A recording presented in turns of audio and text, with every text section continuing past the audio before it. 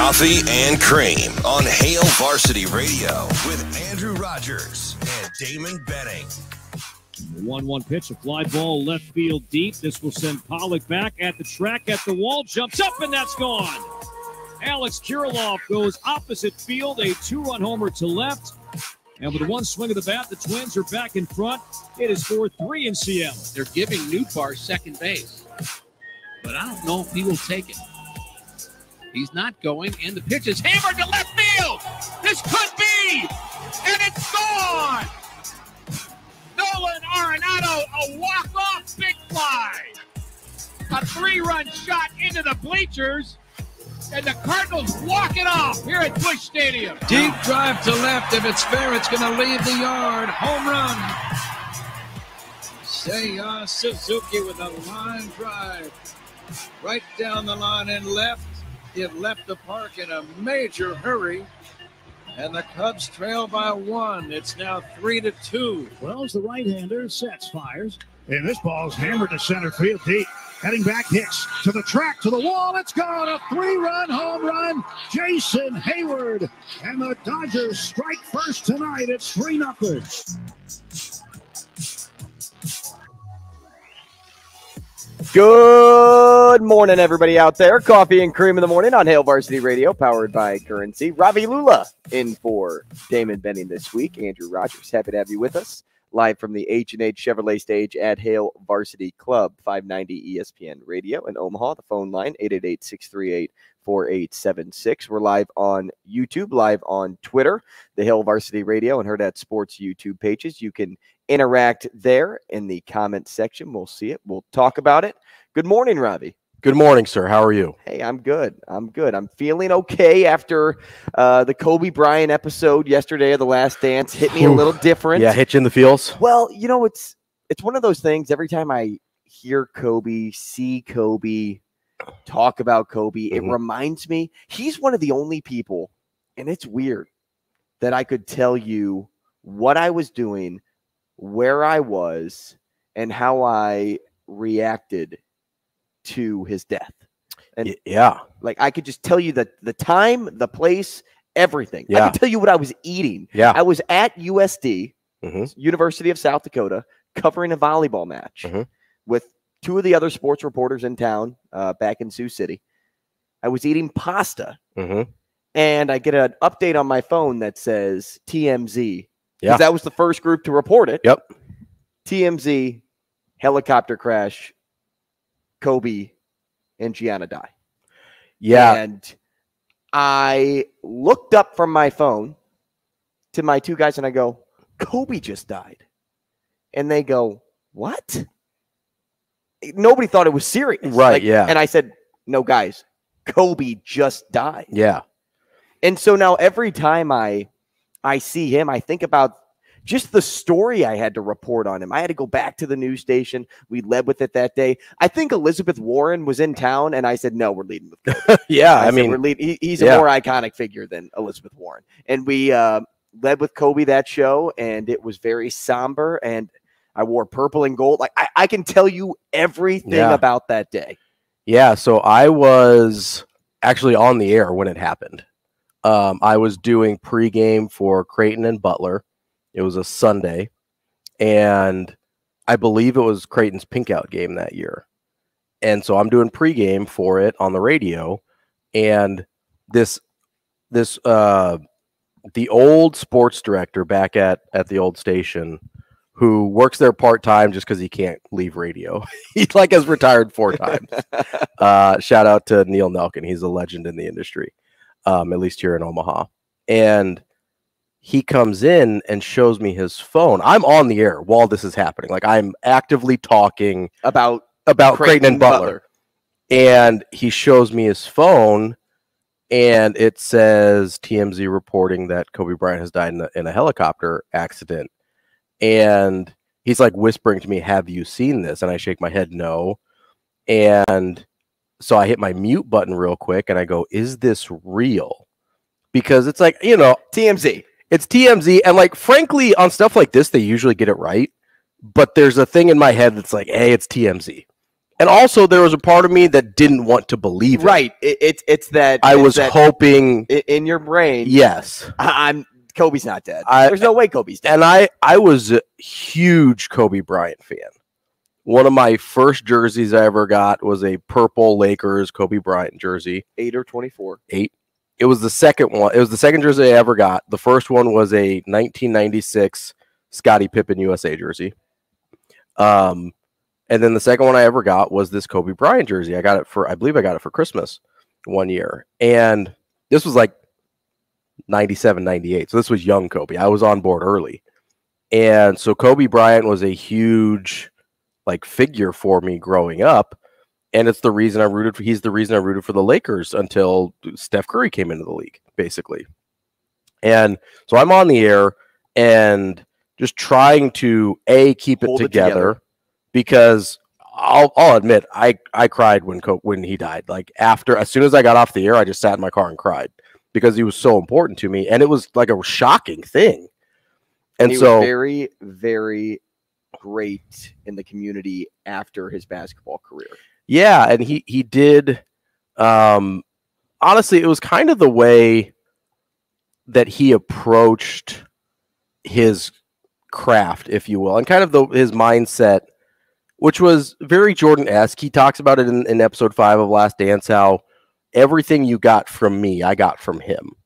Right? I think that's a line that he says the almost reason we're verbatim. talking about Kobe is because that he starred in episode 5. Yeah, episode 5 of The Last Dance. And I am reacting to watching The Last Dance this week, as everybody knows. For the first time. Hey, people don't need to know that. And so as this is going on, I'm reminded of kind of the way he approached things. And the thing that really struck me about Kobe Bryant was the way that he, the audacity of believing he could be Michael Jordan. Because that's essentially what he was doing. He's like, I can replicate that. He saw the greatest basketball player of all time, who countless people tried to replicate. The entire NBA in the mid-90s to the mid-2000s was trying to find, whether it was Vince Carter, Tracy McGrady, whoever, trying to replicate that single scorer type offense that could dominate the league. And nobody else could do it, right? And Kobe comes along and says, yeah, I can do that. And to be fair, he didn't quite get there. He was never quite as good as Jordan.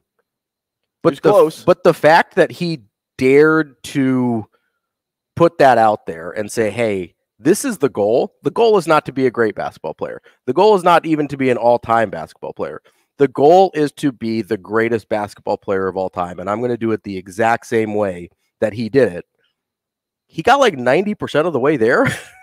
and that's an incredible accomplishment. One of the best scorers in NBA history. To get to 90% of Michael Jordan is closer than anyone else has ever gotten, basically. And obviously, LeBron's got a different game and stuff like that. But Kobe just took the blueprint and was like, I can do this. And so that was always a kind of, I always found that kind of inspirational, honestly, because sometimes the idea of reaching for things is kind of scary, especially when you're overreaching to something like that. Because let's be clear, deciding that you can be Michael Jordan, I don't care what your physical gifts are, is nuts. It's just you have to be out of your mind. And he came pretty damn close. He almost did it. And because he had the courage to try and to say it out loud and to go for it the way he did, he became a top 10 basketball player of all time, somewhere in that neighborhood, depending on, where you put him. And so that, I don't think I realized it in the moment, but that was a lot of what I was experiencing, was this kind of inspirational figure to me was just gone. And he was the first athlete that I cared about a lot that died prematurely, or even celebrity figure, I loved The Dark Knight and I loved Heath Ledger, but I didn't have an emotional attachment to him. A lot of these celebrities that die young, I didn't have a personal, not that I ever met Kobe or anything, but you know what I mean? I didn't have a personal attachment to him. And so he was kind of the first one that I was like, oh, we were supposed to have more time with him. And that really hit me in kind of a dramatic way. And so, yeah, rewatching the episode 5 of The Last Dance is, I don't want to say it's emotional anymore, but it hits you different. You know, it's been a few years, obviously, since he passed, but it hits you really different. When I first watched it, it was only about 6 months after he had passed, and it was pretty emotional. It brought back a lot of things for me. I don't know if I've cried to a celebrity dying. Yeah, like that was the first time and only time at this point. There's a trend that has been going around on TikTok and other social media platforms where kids will start recording and then tell their parents that their favorite actress or singer has passed away. Yeah, that's pretty messed up. I don't know if I have an attachment like that to anyone. I'm trying to sit here and think like, all right, Andrew, if you could pick one person that you were just overly attached to, like who would that be? And I didn't think I did, to be clear. I didn't. Right. Because I always kind of thought it was a little silly when people would react that way when celebrities died. And like I remember specifically when Robin Williams died. I know a lot of people really cared about him. And there were some people in my life that I knew that were like actively grieving him. And I was like, listen, he was great, but it felt a little silly to me. And then the Kobe thing happened and I was like, oh, I get it. Yeah, I don't know if there's like a Cardinal player, if there's a Blues player. We're in a different time period now when it comes to celebrities and that sort of thing compared to the way it was in the 50s, 60s, 70s, 80s, whatever, because I mean, I think more people back then gravitated more towards them than they do now because they're in so many roles. And you actively, I think at that time period, like in the 80s and the 90s, you actively, if there was a Robin Williams movie that came out, you went to see it just because it was a Robin Williams movie. I think too. So, and I don't think that happens nowadays when it comes to actors and actresses. You know, I don't think most people go to see a movie just because somebody's in it. But I also kind of wonder, though, if we feel closer to celebrities because of social media. Like, it feels like we know them more, you know? Maybe, maybe there's a few, like, ex-Cardinal players, but I think the reason Kobe hit a lot of people differently was because he was one of the best to ever play the game. Yeah. And he was so young. And, he was so iconic that people would go around with balls of paper. When you throw it into the trash can, you say Kobe. Yeah. You don't say... Kobe. Like it, you don't. I don't say Yachty or Molina whenever I like throw something from here to the wall. Or I mean, you don't even Albert say Pujols if I hit a home run. You don't even say Jordan. You don't like you don't. It's Kobe, right? When you're tossing stuff in the trash, he has a iconic place in the culture, and so especially if you were kind of growing up in, I think a lot of people my age, and you see this in the NBA, right? A lot of the guys that are stars now, Kobe was their Jordan, right? He was the Jordan for the next generation. You hear the reverence that a lot of those guys talk about Kobe with. He was their inspiration the way Jordan was his. And so we're kind of getting to the end of that era where whether it's like the LeBrons, the Paul Georges, the like Devin Bookers of the world. I know Devin Booker's younger, but those guys looked up to Kobe the way everybody else looked up to Jordan. And so he had this huge cultural impact in terms of the basketball world and everything like that.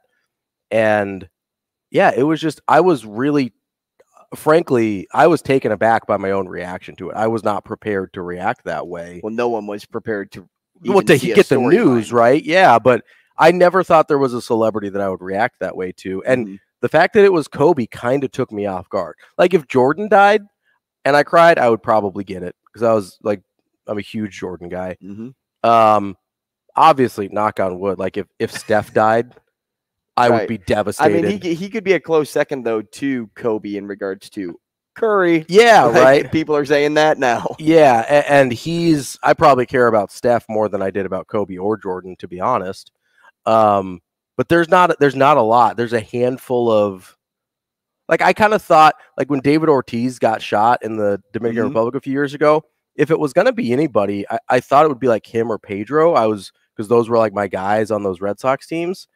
And when he got shot, I was like, oh, that's really too bad, because it seemed like he was going to die for a minute there.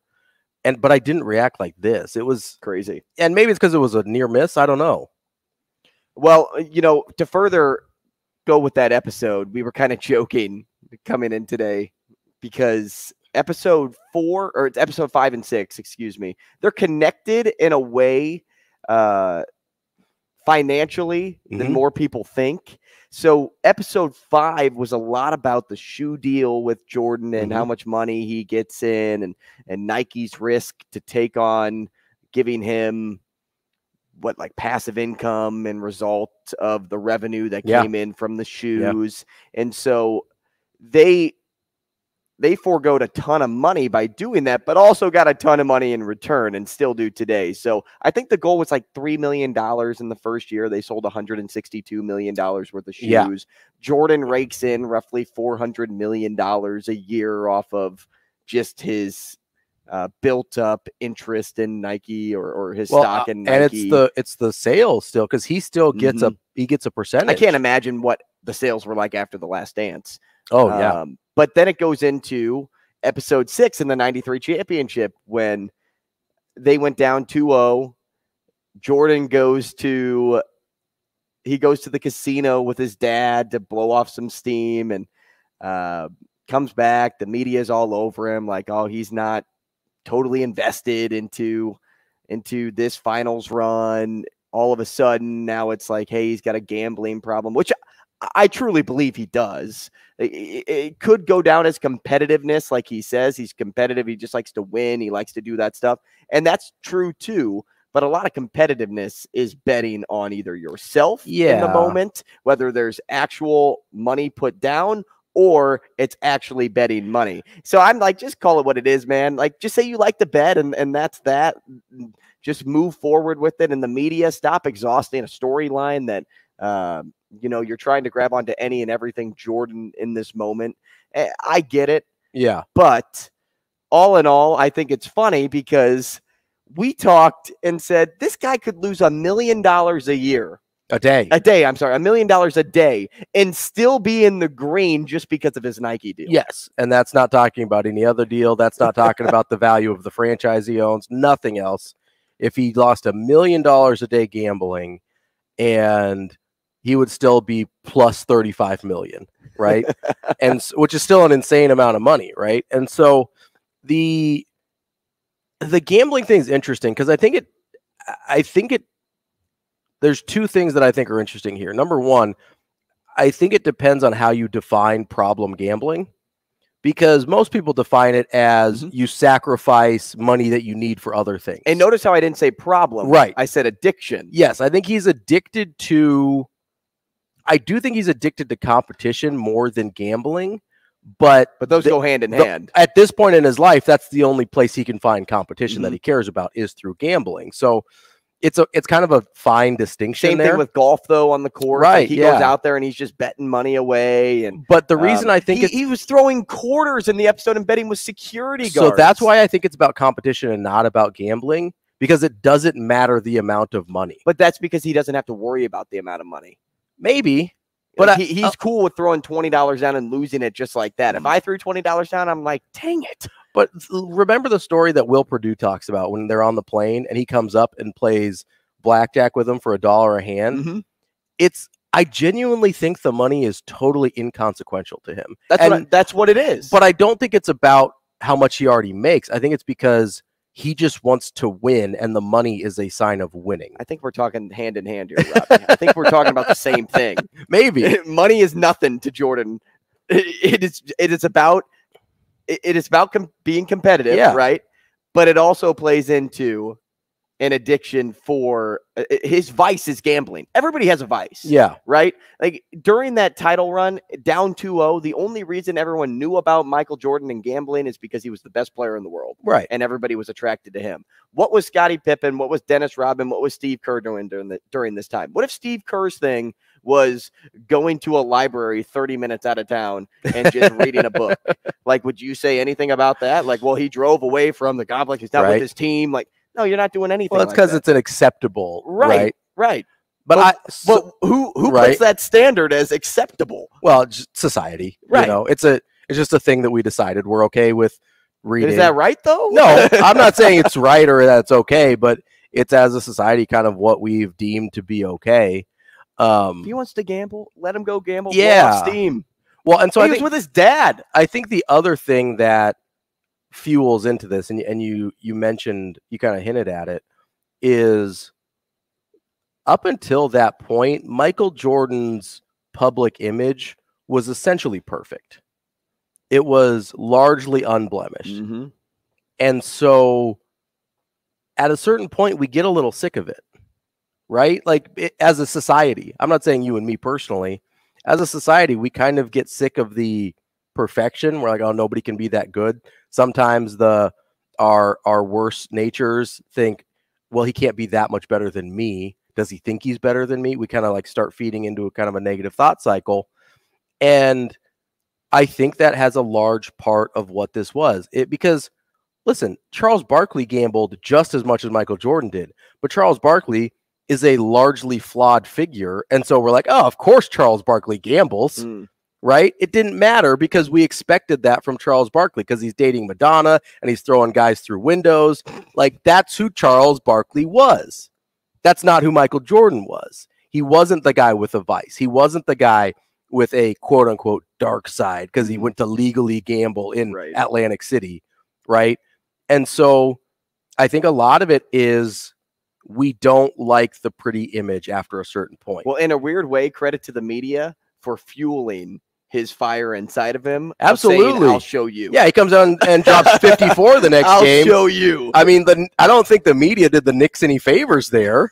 Definitely. Because like the last thing that dude needs is a fire lit under him, and you just had like a blowtorch. And so he goes out and he eviscerates the Knicks, and they end up obviously going to the finals. Yeah, but how many did they win in a row? Oh, yeah, 4. And so, yeah, maybe don't make the guy mad who is notoriously spiteful. Mm-hmm. I mean, and when he is feeling competitive, he'll win. Oh, he'll win. He gets to another level. I'm only bringing one suit to Phoenix. Right? It is a wild attribute that this dude has that doesn't. When you say things like that, most of the time I'm skeptical because it doesn't feel real. Where it's like, oh yeah, when this guy gets a fire lit under him, he's unstoppable. And it's like, no, he actually is. Like anytime he was properly motivated or angry about something, that was good the ball game for the Bulls. That was it. It didn't matter who was in front of him. That was the whole deal. We'll talk to Brian Christopherson, senior writer at Husker 24/7 at 8 o'clock. He's the first guest on the docket. Matt Foster filling in for Andy Kendi over at KETV as a regular this week at 8:30. We'll play 2 for You at 8:45. We'll talk to Louie Vaccher, publisher and managing editor for the WildcatReport.com. Talk a little Northwestern football, upcoming season talk, and the new pieces that came out yesterday within the program. And we'll also talk the Open Championship with Ryan Ballengee, and we will give our picks later on in the show. Michigan Lance, stick around. We will get to you after the break. More CNC next. Rogers and Benning will be back in 5 minutes.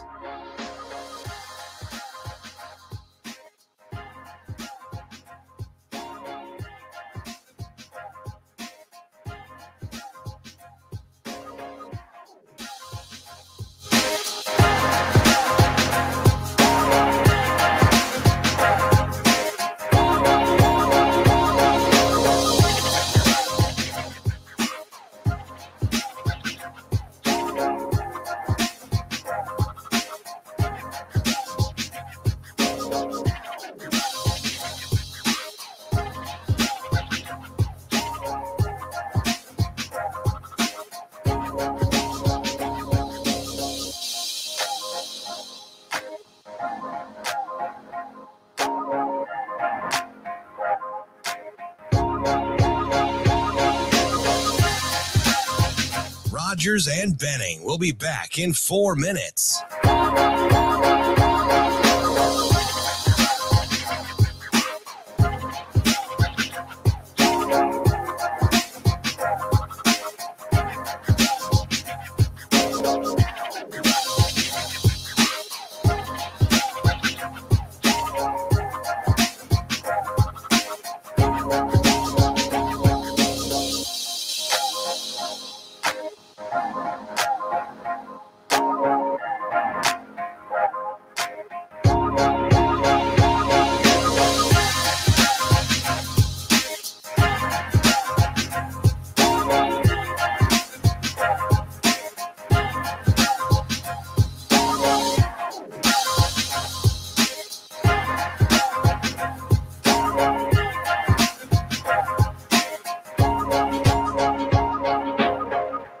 Rogers and Benning will be back in 3 minutes.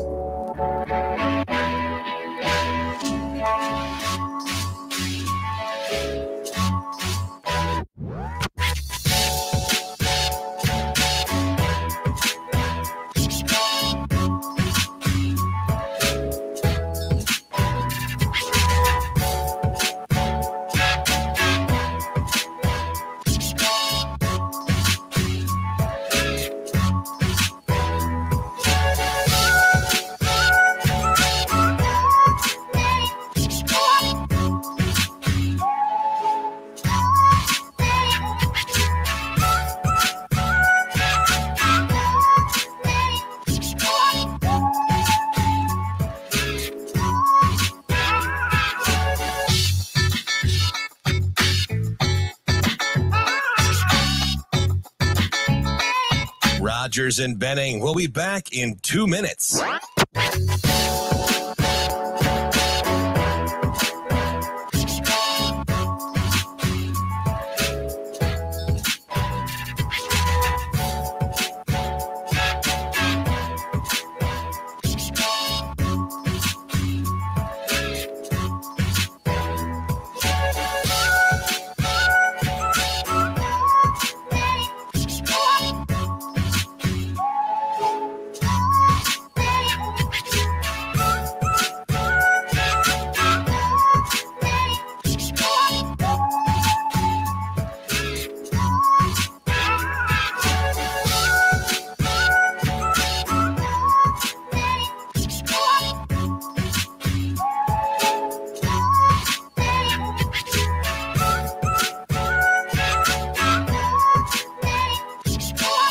Rogers and Benning will be back in 1 minute.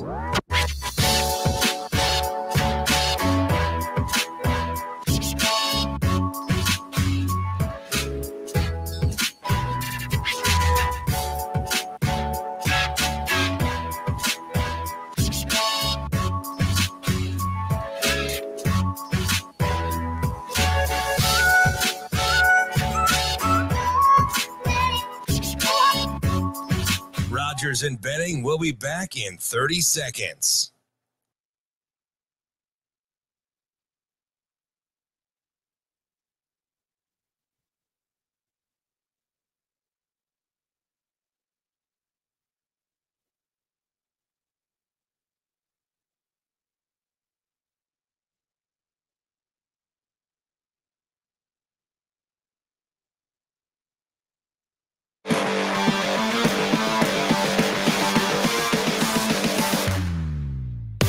Coffee and Cream with Rogers and Benning on Hail Varsity Radio.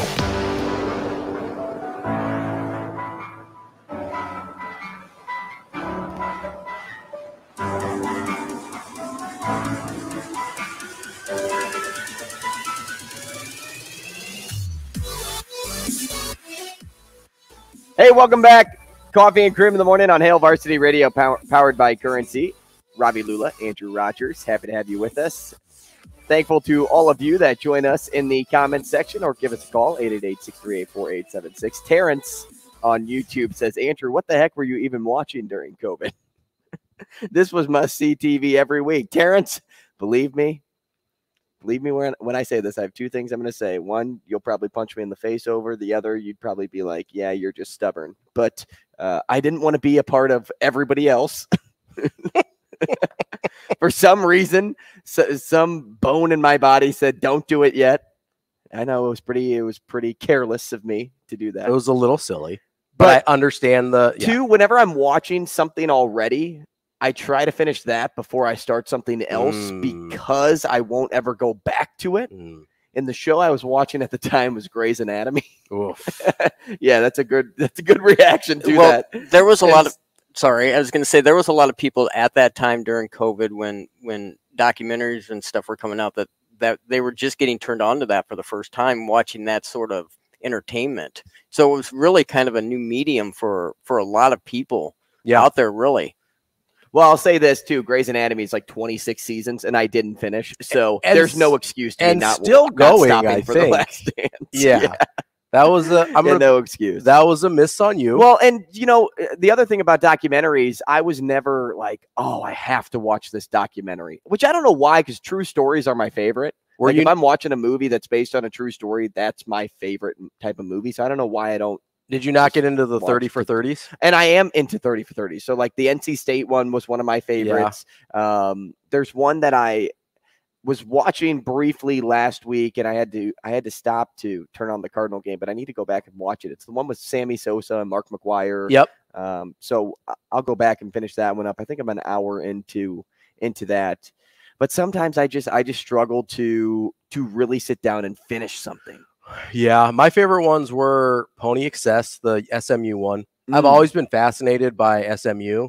Good one. Ever since. I mean, since I got into college football. There's a really good and found Arizona State betting scandal. Yeah. Documentary that was on Netflix. Part of a series. The U was a really good 30 for 30. The one about Miami. Yeah. That one was really good. But Sasha chimed in and reminded us where the Kobe thing came from. Reminded you, maybe. Yes. Informed me. So it came. I was just a part of the societal trickle-down effect. Yeah. Hey, this probably started it, and then it just kind of went to my age group. It's from a Dave Chappelle skit back in like 2003. And so that's where the yelling Kobe when you throw stuff in the trash came from, to my knowledge. And I believe Sasha's right there.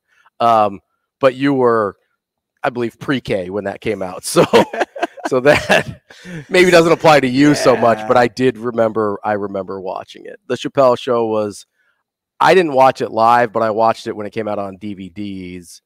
And so it was a big part of like my college years. It was a big deal. Well, speaking of Kobe, let's go to the phone and talk to Michigan Lance. Shane, pot him up. Lance, good morning. Welcome to the show. Hey, good morning, Ravi and Andrew. How y'all doing today, fellas? Hey, good, man. What's up, How are Lance? you? How you doing? I'm doing good, man. Bring a little context to this Kobe conversation. I think, so when did you guys graduate high school? 2015. 2005. And all right, so I was in high school when Kevin Garnett and Kobe Bryant was in high school. So I was a freshman when KG was a senior. Kobe was a junior, and then I was sophomore, Kobe senior. So I watched those guys.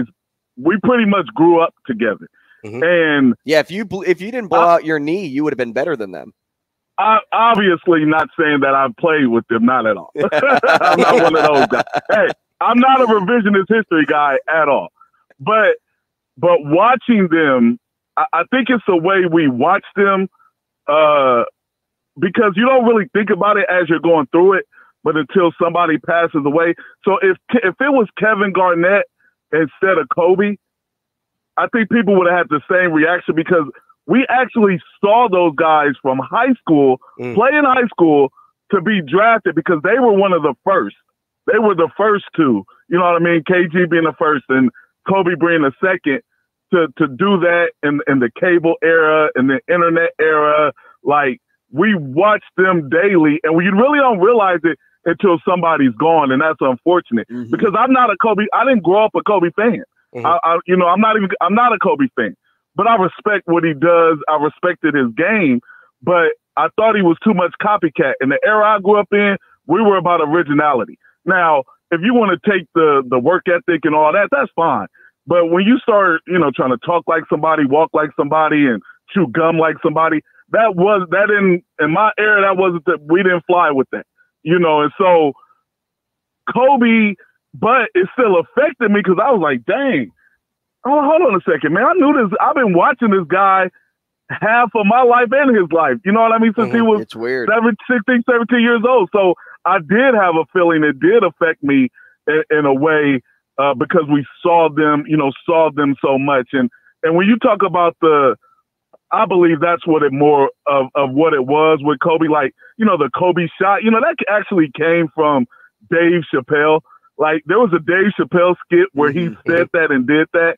It really had nothing to do with Kobe's game at that time, because at the time when he said it, Kobe's game was still high flying. It wasn't like he lost his hops and was shooting more of the fadeaway. It was still more in his prime with his hops. So he didn't really rely on that a lot. So it really wasn't his game that got us doing that. It was that.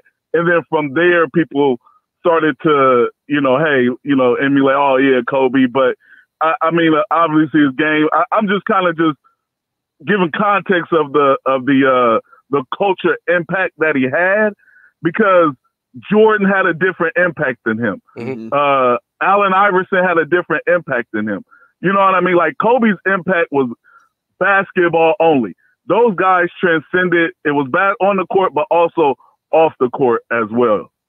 Lance, we appreciate the call, man. Thanks. And thanks, fellas. There's another thing into that too that Mm-hmm. I think when he was talking about just the Kobe thing and the attachment there to the people, it's almost the same with Jordan, though, in the sense of when the campaign came out, like Be Like Mike, Mm-hmm. right? Every kid wanted to be like Mike. Well, then you hear something, and was it a Spike Lee commercial too with Michael Jordan? I think that was a different one. Was it That a was the different one? Nike Okay. one. The Gatorade one was the Be Like Mike. Trying to connect Yeah, the dots here. But then They were about the same time But frame. looking at the Dave Chappelle skit too, and, Mm-hmm. and seeing what they did there, it almost just when you see something funny or you really like somebody, and then everybody starts Mm-hmm. talking about it, and now all of a sudden, even if you didn't expect it to take off like it did, people are like, I like Kobe Bryant now. Yeah. And so there's like just this thing It's of kind like, of you a don't know why, perpetuating, right? You yeah, don't know why, yeah. but you're just like, I kind of like Kobe because this person likes Kobe, and I look up to this person. Now, and in a way, I know what he's saying about originality.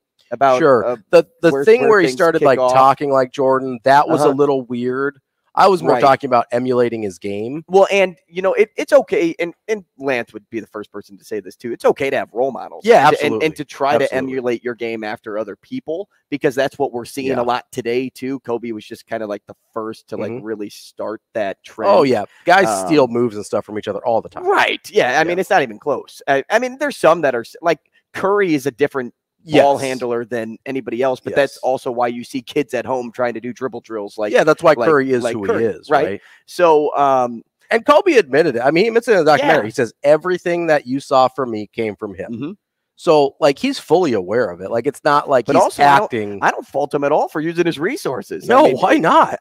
Just like me, I ask questions that I don't know the answer to. If I'm not an expert in something, I'll try to ask you if Michael or Jordan's somebody else to answering help. your call, you take everything that man Eagle says. Like, if that dude actually picks up the phone when you call, like, yeah, you take everything you can from that man. That's, I get it. I do agree with Lance a little bit, where some of the mannerisms and stuff that part of it was a little bit strange, but you know, he brought up a good point. He grew up in front of our eyes. He was probably trying to find himself a little bit too. I mean, he came into, I believe he was 17 when he was drafted. He couldn't even legally sign his own contract. I think he had to have a parent or guardian there. And so, which is wild. Wouldn't that be right? awesome? And so I always talk about that. Like, can you believe that Jason Tatum is my age? Like, yeah, no, it's crazy. You just start making those comments a lot. By the way, one other thing that Jordan had that was really cool that nobody was really doing at that time. I mean, he was releasing video. I mean, he had the VHS videos, like the hour-long documentaries that he had, like Flight or whatever it was called. yeah. That like stuff Space was, Jam? No, not That's a Space Jam. documentary. Yeah, that's based on a true story, right?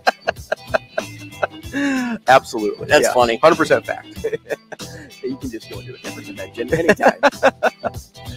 We'll take a short break. When we come back, I want to bring up SEC Media Days a little bit. Maybe the Pac-12 TV deal that is supposed to be here but still isn't. That's next. Rogers and Benning will be back in 4 minutes.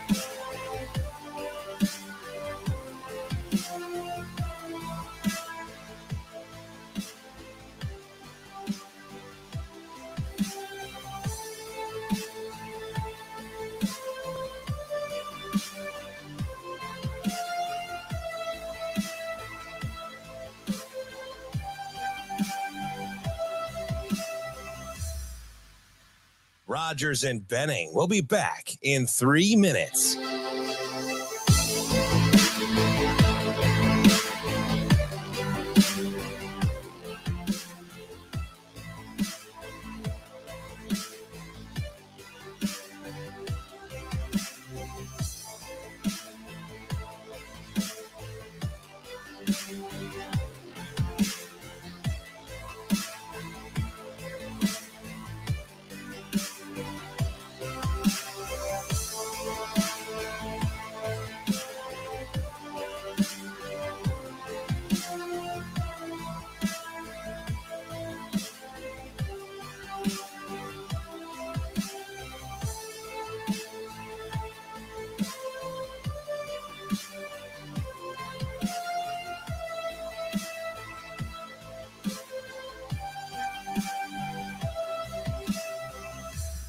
Rogers and Benning will be back in 2 minutes.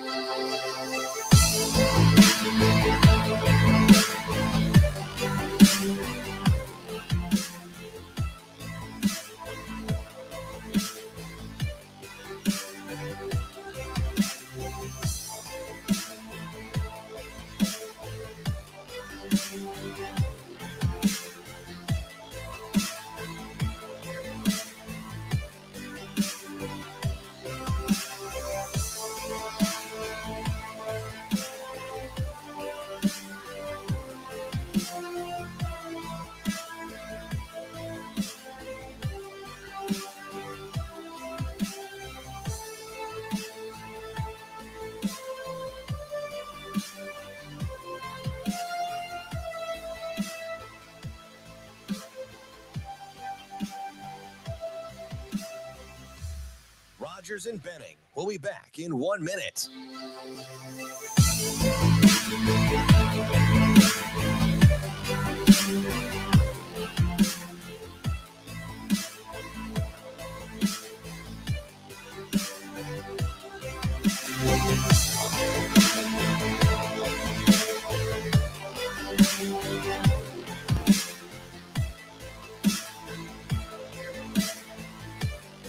Rogers and Benning will be back in 30 seconds.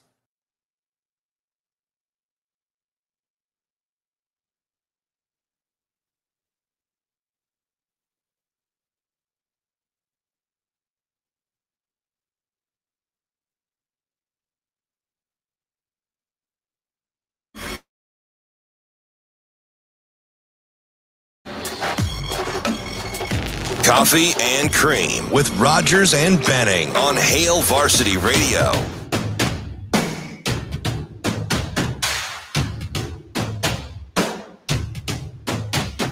Hey, welcome back. Coffee and Cream in the morning on Hail Varsity Radio, powered by Currency. Ravi, Lulla, Andrew Rogers, happy to have you with us. Let's take a moment and tell you about Zipline's newest beer, the Can Opener Ale. Shane, do you remember what's in the Can Opener Ale? Hops. It isn't Beer. Maybe. What else do you think? What does it taste like, Shane? Is there flour in it? That like what kind of flour? Like yeast? tulips? I think you're talking about yeast. Is there yeast in it? Yeast. I think you mean guava. Yeast. There's some guava. There is some guava and lemon in their new summer crusher, the Can Opener Tropical Ale, perfect for that hot summer day, refreshing and slightly tart. You can get it from your favorite beer store, and it's now available at all Zipline locations. I actually picked up a 6-pack of that yesterday when I stopped by a big distributor out by is it the Oak Grove Mall? Oakview. Is that the Oakview? See, yeah. I'm trying. I got 50% of the way. The beer, wine, and spirits yes, store? That's it. So that's in an old Toys R Us building. Yeah, and it's sweet. And so I always just call it the Booze R Us store. Oh. Which I think they missed a little Ravi twist. I think they missed a naming opportunity there. Yeah, probably. But maybe they ran into some. Now it's like Well, I think Toys R Us is out of business. So what are they going to do? Oh, they probably still own like the name for like 10 years, right? Isn't that how it works? Do they own the R Us though? I think maybe if you did it like the logo. Yeah, maybe. If you did chicken scratch, I doubt it. I think it's still an online thing. Like they have an online. Oh, store. Toys R Us does? I think so. There you go. Interesting. There you go. Also, something that I don't know if you're big into media day coverage outside of the Big Ten. Do you watch like, did you watch the Big 12 or the SEC media days or anything like that? Or just like, no, I kind of scroll through headlines and stuff like that, but I'm not as locked in unless something squirrely happens. Right. So something I talked about a little bit last year with Kirby Smart in the schedule talk and the doubters. People were saying that Georgia wasn't going to be as good, and he remembered that. Yeah, and so nobody did the said team. that. Nobody said that, Kirby. Well, some people probably did, but I can't imagine like that was your all-out Michael Jordan moment of, hey, I'm going to turn this into competitiveness and not my addiction for gambling. Not to say Kirby Smart has an addiction to gambling or anything. He apparently has an addiction to whining. But he is definitely hot and bothered by schedule talk, because for the second straight year, people are asking him about the schedule. And you had to predict this was coming, Kirby. Right? Yes. When you get in front of other faces outside of Georgia media members, you had to predict that, hey, somebody's going to ask me about this schedule because it doesn't seem like it's that tough. So he responds with 3 words: come play it. You come play this schedule, and you tell me that playing in the SEC isn't difficult. But then he goes on to say, better never rests. Well, if you're being better, wouldn't you want to, like, play a better schedule, things like that? But that's not really where I want to land with this. Kirby, here's my thing for you. If you are the best team in football and have been the best team in college football the last 2 years, be prepared to take on criticism on every and anything. That's what the media does. They find one thing about your team, and they're going to continually ask you about it. Yeah. What did we talk about in the whole first hour? That's what we were talking about with Michael Jordan. Yeah. The media finds one thing because he's the best at it, and they're just going to lock in on that one thing. You just have to know that. Yeah. You don't need to get defensive or anything like that. Just say, look, the schedule just didn't pan out the way that, we thought it would. They were supposed to play Oklahoma, right? And now they aren't, or something like that. Yeah, something like that. Now they've got UT Martin though, so that'll be a yeah, that'll be a good one. That'll be a really good one. No, you have to be able to expect those topics. Now, aside from Kirby Smart, the other head coach that probably hit a lot of the college football nation like Kobe hit just the sports world was Mike Leach. Yeah.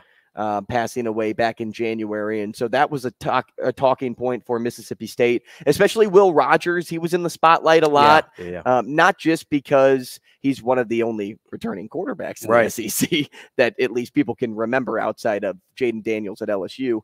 I'm trying to think who else is at the top there, but he took on a lot of conversations about Coach Leach. And then you have Zach Garnett, who's taking over for Mississippi State, which I thought was cool to see how humbled and honored he was to be in that position, and taking the next title of head coach after Mike Leach.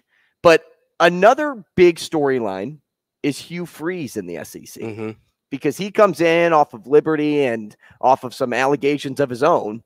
Are they allegations or was it proven?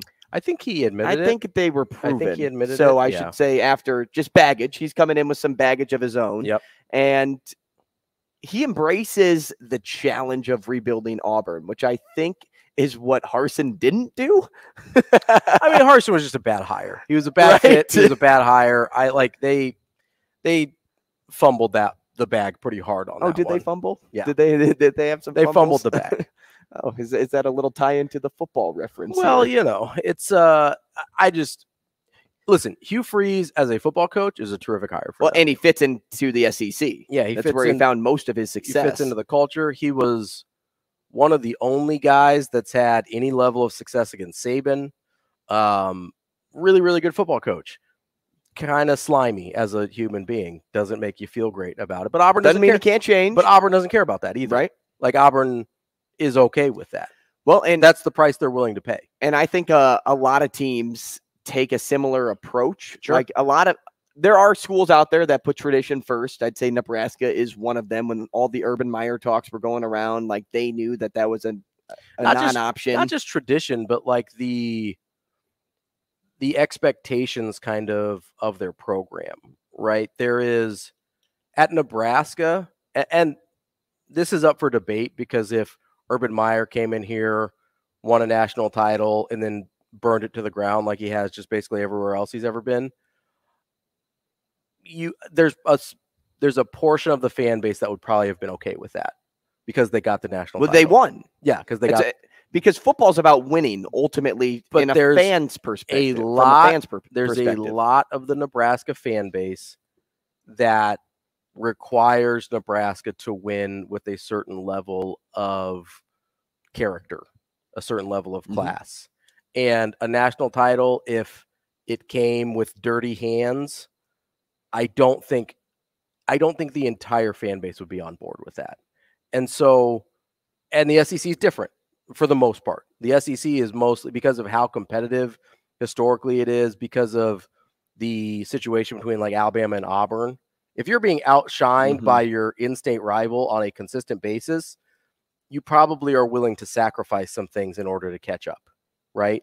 And so that's where Auburn finds itself, in a place where they're willing to make some sacrifices. Well, and for me, I mean, it is really all about winning, ultimately what it comes down to. And that's why when everything kind of got started, it was, I was on the Urban Meyer train of like, just hire the guy. He wins in college football. Now they found a better option in Matt Rule, who wins in college football and is a character driven man. So they found, best of both worlds, their royal flush up in Nebraska. But that really is what it boils down to. So going back to Hugh Freeze in this instance, that's what you want. And sometimes you put aside, hey, do you actually like the guy as a person? If it means I'm winning football games, more times than not, people would say no. As long as I'm winning, as long as my football team has a W in the stat line or in the scoring chart, like that's all I care about. So there's a couple different philosophies when it comes to hiring coaches, and it's, to me, there are certain schools that are okay dating a head coach with some red flags because they know they're going to have a good time, but knowing that at some point they're going to have to break up probably, right? Whereas there's certain programs that want to marry their head coach. They want them to be there for 20 years. They want them to retire there. They want it to be, till death do us part, basically. And Auburn is we're willing to date the person with red flags. We're willing to, go out with this person that we know we probably can't marry, probably can't bring home to mom, but we're going to have a really good time while we're dating them.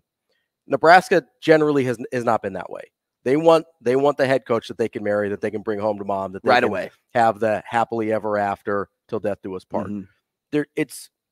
Listen, it has worked on both ends of the spectrum. Urban Meyer is a date the person with red flags head coach.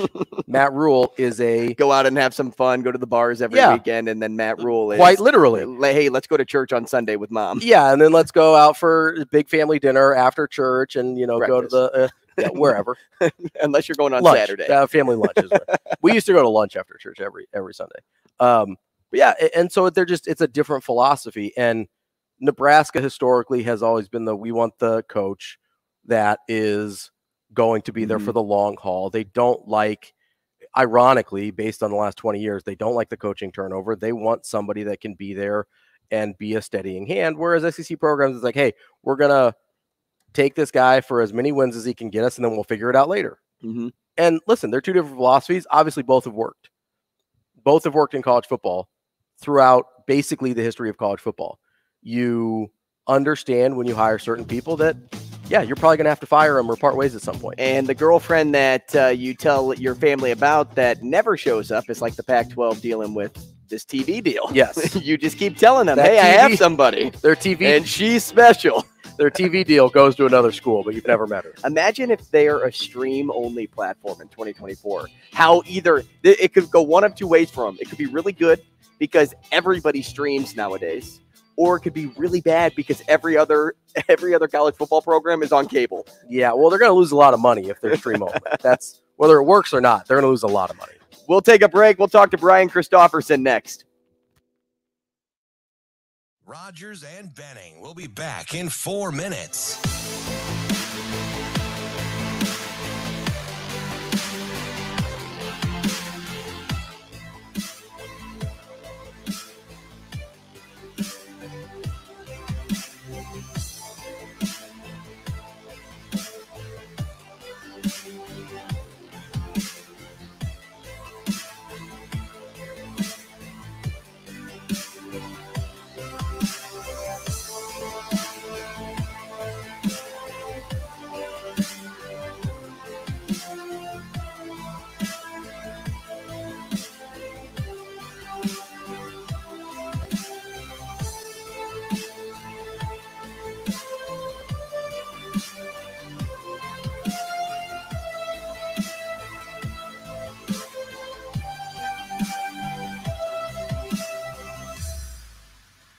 Rogers and Benning will be back in 3 minutes.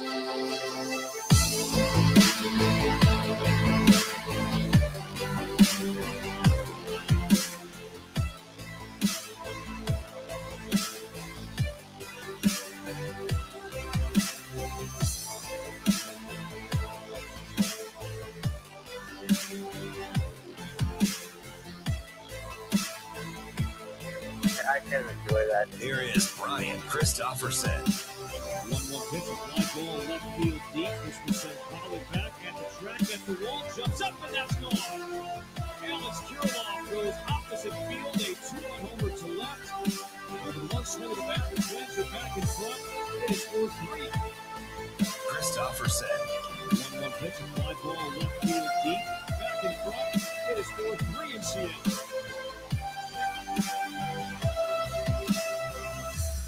Rogers and Benning will be back in 2 minutes.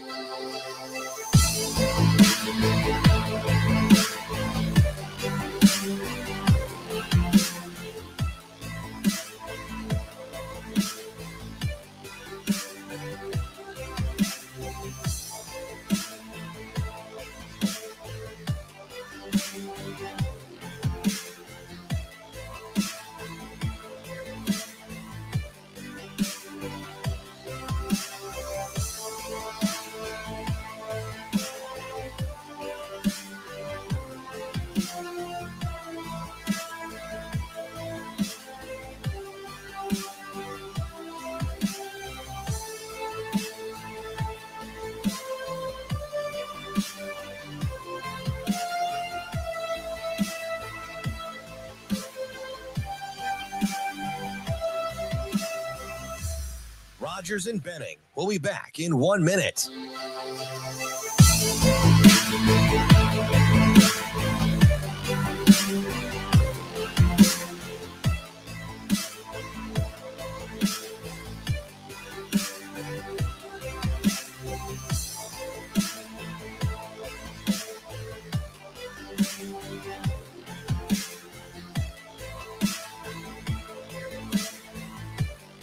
Rogers and Benning will be back in 30 seconds.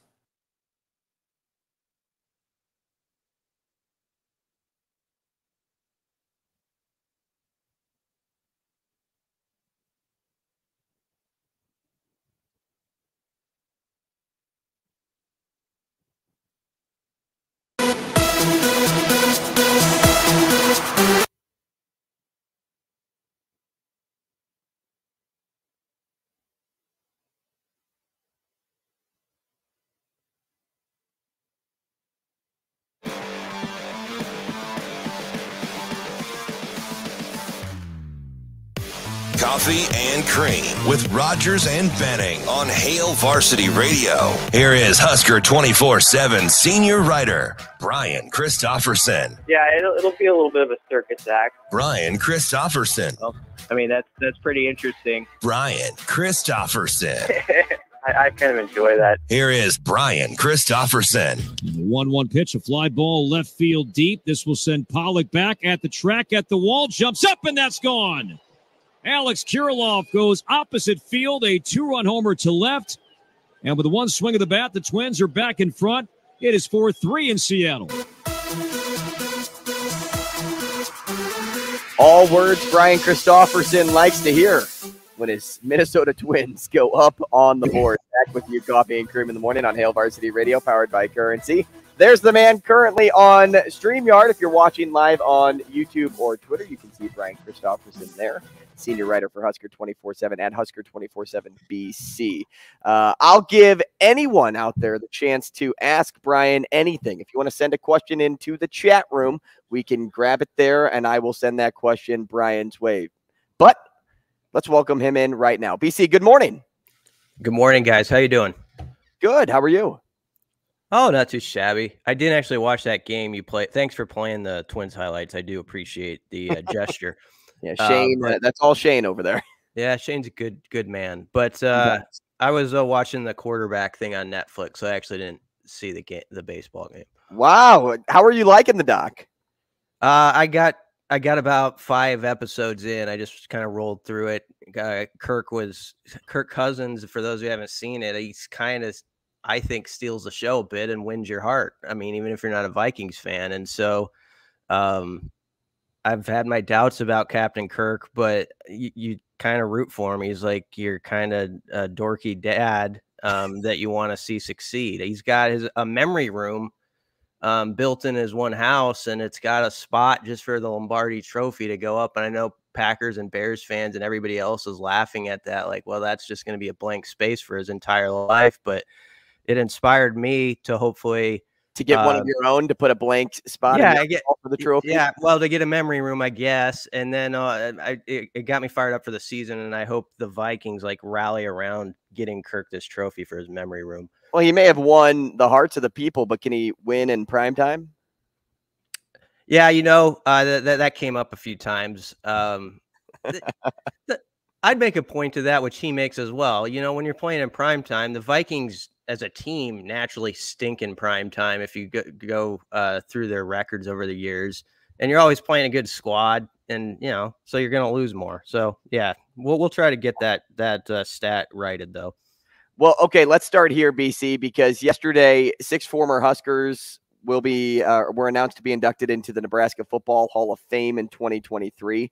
All deserving of the honor, although it seemed like yesterday was the day to remember Taylor Martinez after he headlined the group.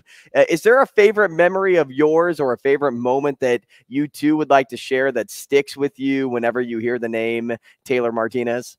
There's a few. The 2012 game, actually, in East Lansing when he was a junior, and that's like my favorite Taylor Martinez game. That's the one where Nebraska was down 10 in the fourth quarter. They rally. He scored on like a long 35-yard touchdown. Well, he had a long 80-yard run in the first half, but then he had a 35-yarder or something like that in the fourth quarter, and then hits Jamal Turner in the final seconds for Jamal Turner's first Husker touchdown. But in between all that, it's just nutso stuff where he throws a pick inside the 5-yard line. People might remember that Michigan State ran all the way back, but there was a penalty, so it didn't count for a touchdown. And then he had a play where it was my favorite, I guess, encapsulation of Taylor Martinez, where he fumbles the ball. It looks like he might race off for a 70-yard touchdown, but he fumbles it. It looks like Michigan State might pick it up for a second, but 3 Spartans miss it, and Taylor Martinez picks up his own fumble and just keeps running forward for about 5 extra yards. That game had all sorts of weird stuff. But 2010, when he jumped on the scene, I was working at the newspaper, and we had caught wind. We had a decent connection with Pelini. And I'll give my cohort at the time, Sip, a lot of credit. We were pretty well tied to Pelini, and we had kind of caught wind that Taylor was going to be the guy that year as a redshirt freshman. And if you take yourself back to that place in time, most people wouldn't say that. They wouldn't believe it. So I remember on shows like this, you'd go on and you'd say, well, I think you got to watch out for Taylor Martinez. And people would be real skeptical of it because Zach Lee was still in the room as a veteran, although I think he had arm problems at that point in his career. And Cody Green was there. And people were still kind of hoping Cody Green was going to take off at Nebraska. But then Bo kind of kept it a secret publicly up until I think it was when they announced him coming out for the first series. And the crowd, it was just this buzz, unlike any quarterback announcement I've ever heard in that stadium. Sort of a anticipation, but also who knows what the heck's going to happen. We don't really know anything about this guy. He had redshirted, but he honestly hadn't been written a lot about that first year. And, the third play, 3rd and 1 from the Western Kentucky 46, he fakes it to Roy Halou and he takes off. And it was just the way he had that burst and separated from everybody. It was one of those oh my moments that you don't get that often in the stadium, but that was one of them, to really realize this guy's speed and that was going to be a part of the equation. So that memory comes to mind. I also remember he wasn't the best, especially at first behind the mic. And so, he said he does good against road games, or he had some quote that everyone kind of made fun of before they played at Washington. And I remember going up the elevator to the press box for the Nebraska-Washington game that year, and Washington folks were chuckling like, yeah, let's see, you've played high school road games. Let's see how you handle this environment. And then Nebraska just goes down the field on their first 2 possessions like nobody's business. And Taylor had kind of his coming out party, and then the K-State game a couple weeks later. So 2010 was one of the most fun years I had covering a team, in part because of him. It was a team that probably underachieved a little bit for what they could have done. And you always wonder what would have happened had he not sprained that ankle in the Missouri game. That was a good day for the Huskers, but sort of a bad deal long term with what happened with Taylor. And I think it affected the offense a little bit the rest of the season. I love playing away games. Yeah, there you go. VC, not to just continue down Taylor Martinez memory lane here, but if I were chills throughout my body. If I'm remembering right, wasn't it even unclear that he was actually a quarterback when he got recruited? Because he got recruited as an athlete, right? And it wasn't totally clear, at least through a portion of his, I think, redshirt year here, that he was actually going to play quarterback. So that was kind of part of this mystery around him too. It was a very strange situation that I can't really imagine playing out again. Like it just is so bizarre. Yeah, that's a good point you bring up. For people who weren't following Husker football closely at that point, or they're younger, it definitely was weird, like something you wouldn't see, I think, even now, where you're right. I don't think people even necessarily knew for sure he was a quarterback, or they thought of him as much in the race. I think by the summer, it was clear that he was definitely a guy you should, keep an eye on, but I don't know. Around here, we're sort of trained to think like, well, it's not his turn yet. You know, we kind of think of like we could talk about position battles on this team and how we maybe have to retrain our mind, especially with this staff. Like, hey, I mean, there are freshman guys who are just going to knock some veterans to the side, and you got to keep in mind that could happen. But at that time, I think because Zach, even though the 2009 year had been a struggle, Zach Lee was still around, and Cody Green, it never quite took off for him like people hoped it would, but you have to put yourself back in that year, and there wasn't enough data yet that wasn't going to work yet. So there was a lot of people Cody was a great guy, first off, still is. And, 6'4", 220 QB at the time, or whatever he was, he just like looked apart, and you thought, oh, that's the guy. He was so good in front of the media and all that stuff. And then you get this guy who's a little awkward, of course, in front of the cameras, and so am I. But, he would say stuff that was quirky and all that, like those quotes you played. But when you watched him run that first year, people didn't know what to do with him. And you can't lose sight of the fact, after that K-State game, the 5th game of the season that year, he was like the biggest thing in college football right then. I mean, he really was nationally. He was like the buzz. I remember ESPN had a sports science show. Do you remember that, where they would show you that was great. And the guy did one specifically on like Taylor Martinez after the K-State game, because he was that much like in people's conversation around the country. Like, who is this dude? So yeah, it obviously didn't kind of finish how you wanted in 2013 and the turf toe. And there's always questions about like what went wrong, why he wasn't really part of that season as much. But he definitely deserves to be a representative in the Nebraska Football Hall of Fame when you look at all his numbers. And I actually tweeted, I kind of made a mistake. I called it the Huskers Hall of Fame the other day. And there is a distinction there. It's the Nebraska Football Hall of Fame, where people have contributed to football of the state of Nebraska. So there's like state college guys and things like that representing that. So people need to kind of be clear on that. But it was cool to see him get in there. And Troy Dumas as well, as a guy I just interviewed a couple weeks ago from the 90s that I was a good friend of the show. Yeah, I was just really pumped up for him because he gave his body for this program. He really did. If you hear his stories and like what it did to his body, it beat him up, but he was a guy who could hit like nobody's business. Ryan, we won. I wanted to, you mentioned a little bit there, the kind of the deservingness of Taylor Martinez. I'll be honest, it kind of, the idea of it didn't hit me quite right at first, the idea of Taylor Martinez as a Nebraska Football Hall of Famer. And then you kind of think about it and you remember, I mean, obviously the stats are there, right? Because of how long he played and started and he was super productive. but it's kind of an odd period in Nebraska football where you kind of always expected more, especially after the way his career started here.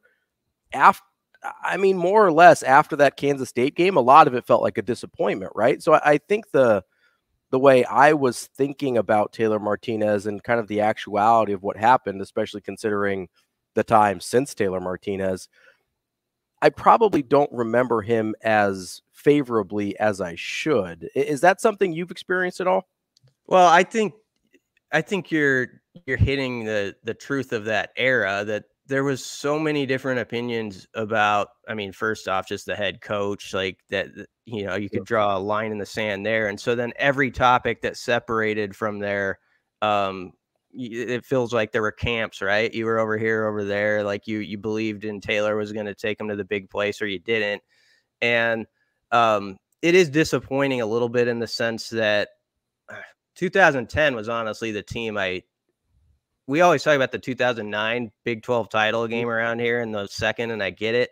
But 2010, man, they blew the lead against Oklahoma. Up 17 points on OU. Taylor wasn't quite 100%, but the game started so well. Mm-hmm. And if Nebraska wins that game, they would have played UConn, I believe, in the Fiesta Bowl because of the way that it was structured, and the Big East had to have someone. And Nebraska would have been a top 5 team, probably in the polls, 12-2, if they beat OU in that game. So that's how close that squad was.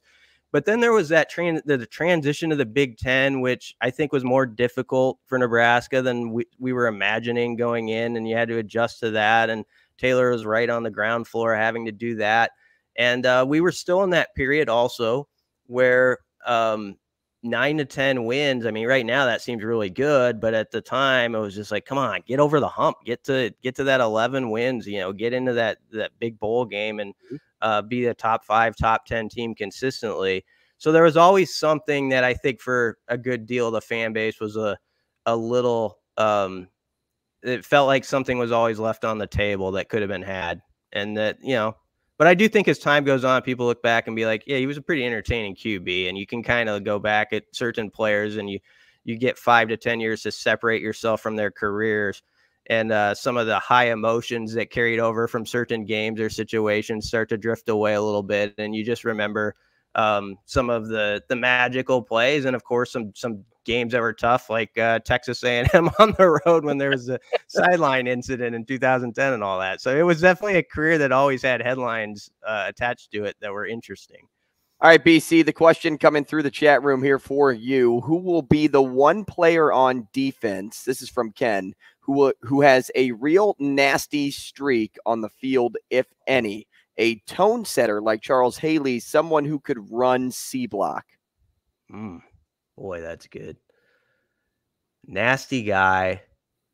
I don't know if he's going to fit exactly what this question is about, but I'm just going to use it to speak generally about hopes for the D-line and guys who could be difference makers there. And I'm really excited to see what Nash Hutmacher looks like now. I feel like there's enough offseason buzz, and he really took to the strength and conditioning program of Corey Campbell. And, I think the label on him was he was a power guy, of course, who could lift anything, but can he be that guy who has that athleticism and can make plays, east to west and do all that stuff? And it sounds like there's a belief he can, demonstrate more of that in his game this year. And he's been a guy so far who's been kind of what I'd call like a fringe type player. He's important, but he's that 15 to 20 snap a game guy previously. And I think you can see that double and stuff. And he's just one of those players where I think if he can take a couple steps, it changes the picture of how we look at the defense right away, even if we don't know exactly what the scheme looks like when it's game time under Tony White and all that stuff. So he's a guy that, does he have that nasty like edge type that like he's talking about Charles Haley? I'm not sure who I would point the finger on that, but Hutmacher's that guy that I'm really excited about if it can really click for him, because that could be a game changer. Brian, let's flip it over to the other side of the ball with the offensive line. Our our good friend Matt Verzal always talks about kind of the need for that same kind of nastiness and a little bit of a streak on the offensive line. Do you think there's any indications that that's kind of being developed at all? Because, you know, I think there's a certain amount of ability on that line, but they're obviously missing something, whether that's schematically or in their mindset. Do you think there's a potential for that sort of attitude to develop on that side of the line? I think they got some guys who can flip that switch. I think Louie's a guy like that. You know, just a great guy to talk to, but I think he loves, like, I still remember when he transferred from Colorado State in the interview, I had a lot of fun. He's one of those guys who he's like, I love football because, and I think people will take this the right way. The quote was basically like, it's a way to be violent with, you know, and it's legal, you know, like to hit someone and just really enjoy that. And I love hearing that whenever a guy in the trenches is coming up and talks like that. And so I think he's got that in him. And it really hurt him, as he shared with us in the spring when he met the media, how much, you know, it cost him and the squad to be out last season with the suspension. So I think he's got a lot of pent up stuff that's going to come out in his play. So he'd be somebody I point to, but it's an interesting dynamic with the O-line because there's positive momentum because of all the stuff that's been said about Donovan Raiola from Matt Rule and how the coaches believe in him. And then there's been some good recruiting, obviously, there with Preston Tamua, you know, this last week, adding to that.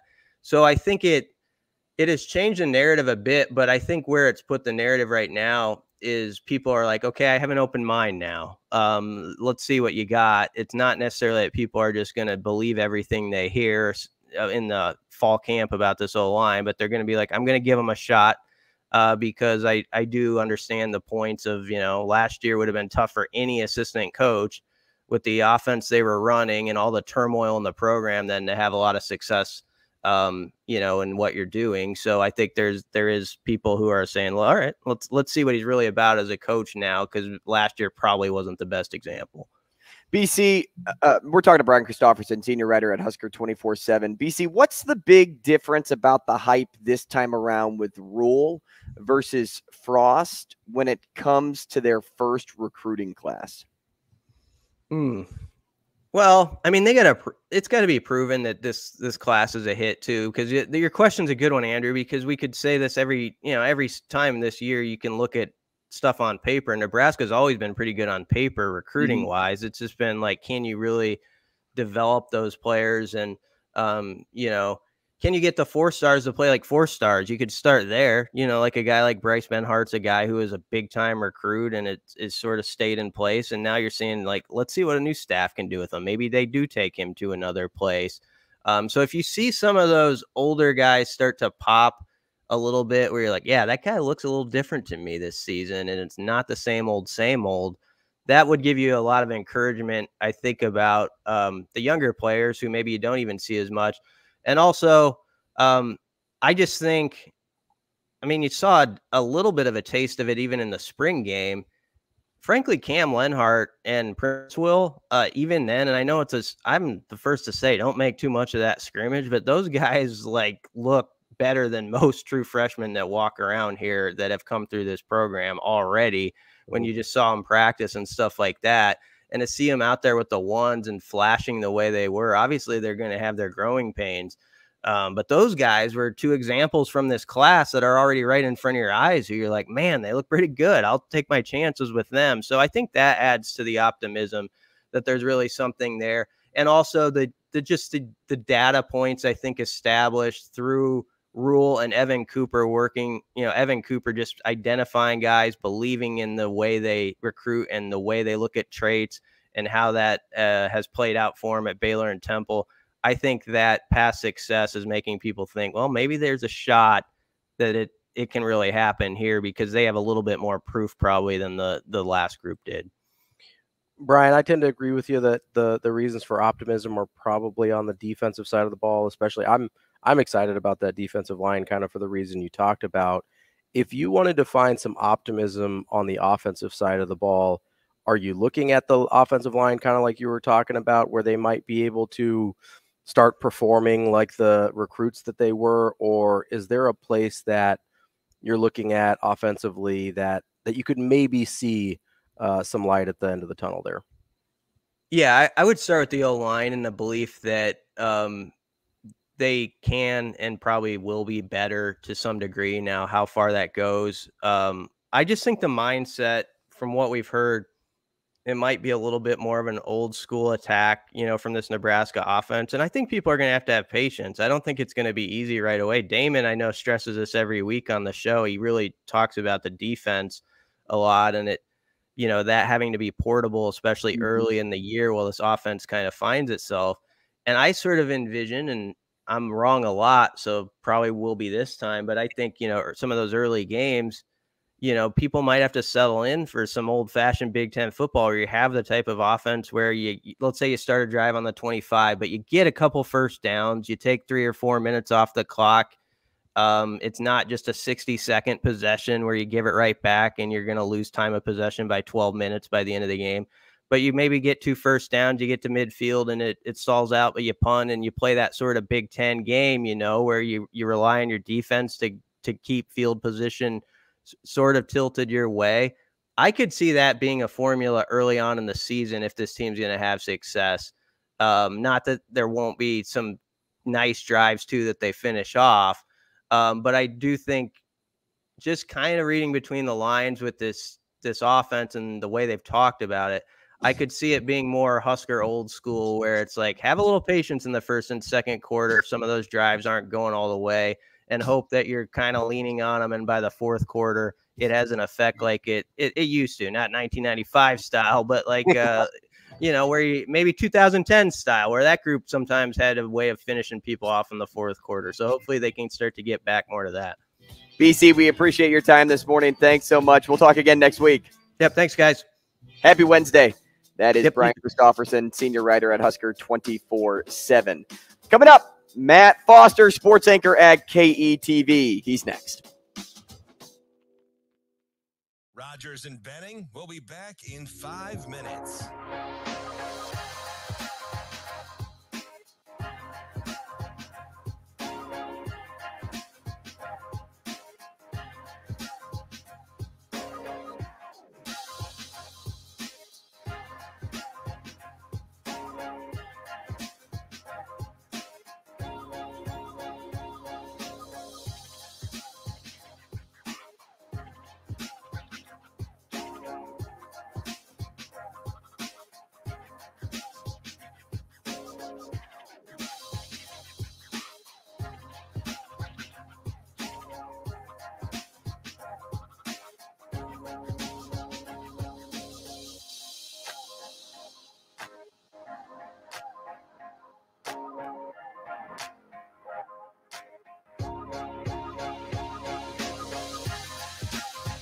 Rogers and Benning will be back in 4 minutes.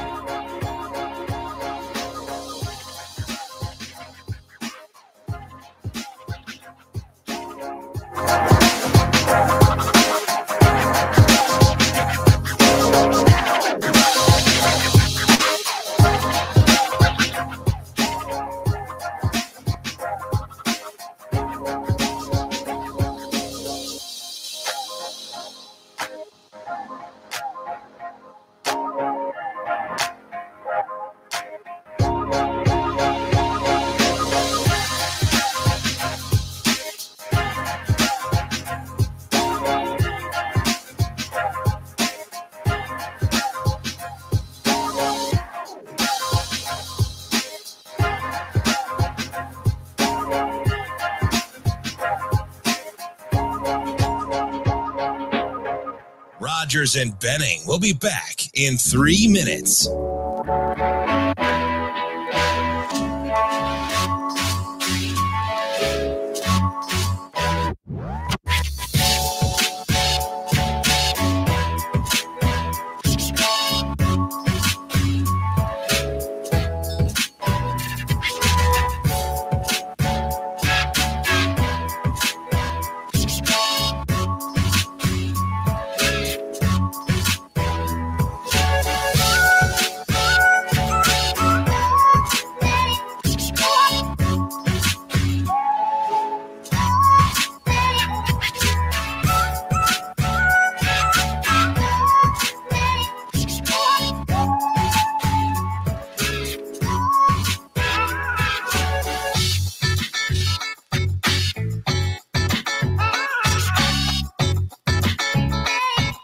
Rogers and Benning will be back in 2 minutes.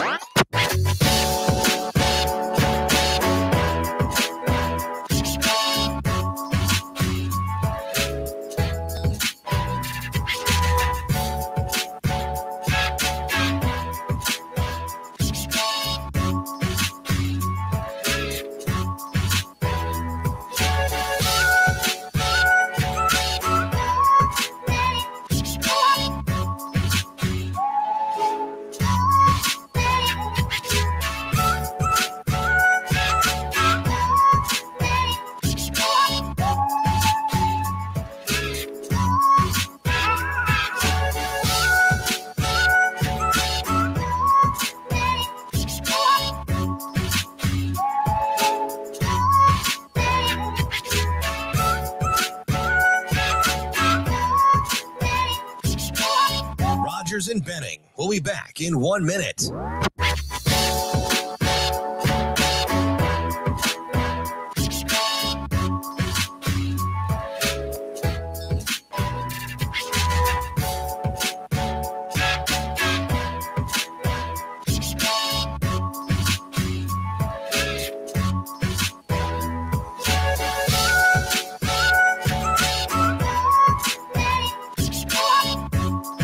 Rogers and Benning will be back in 30 seconds.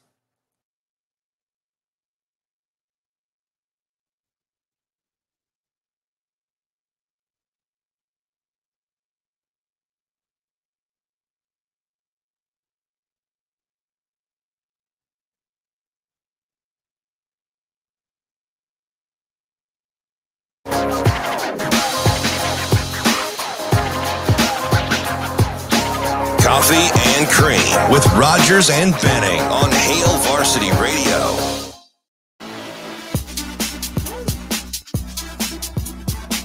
You know, we opened the show talking a little bit about Michael Jordan and Kobe Bryant and how Kobe would pick the brain of MJ, and it was kind of like MJ was his big brother in this case. And I think it's a good comp to talk about big brothers, big sisters at this moment, because their mission is to support one-to-one mentoring relationships that ignite the power and promise of youth. Bigs meet with their littles twice a month to do activities they both enjoy in the community, like getting ice cream, playing a sport, whether that's, you know, attending it or actually physically playing, like basketball outside, whatever, playing video games. You can take advantage of those opportunities and be a part of just a great organization. I mean, research has shown that positive relationships between littles and their bigs have a direct and measurable impact on the child's life. And now, if you can't and don't have time to sacrifice at the moment, you can find other ways to be involved with the organization.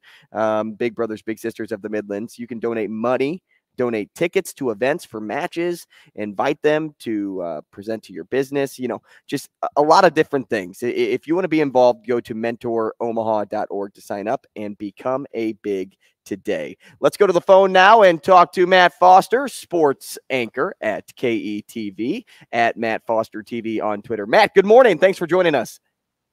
Hey, fellas, how are we doing today? Very good. Taking the place of AK. You got big shoes to fill. You think you're up for the task? Sometimes pinch hitters come through, so we'll see. Hey, and you know what? When you need that big time home run, and if you hit it out of the park, I'll make sure AK gets the message.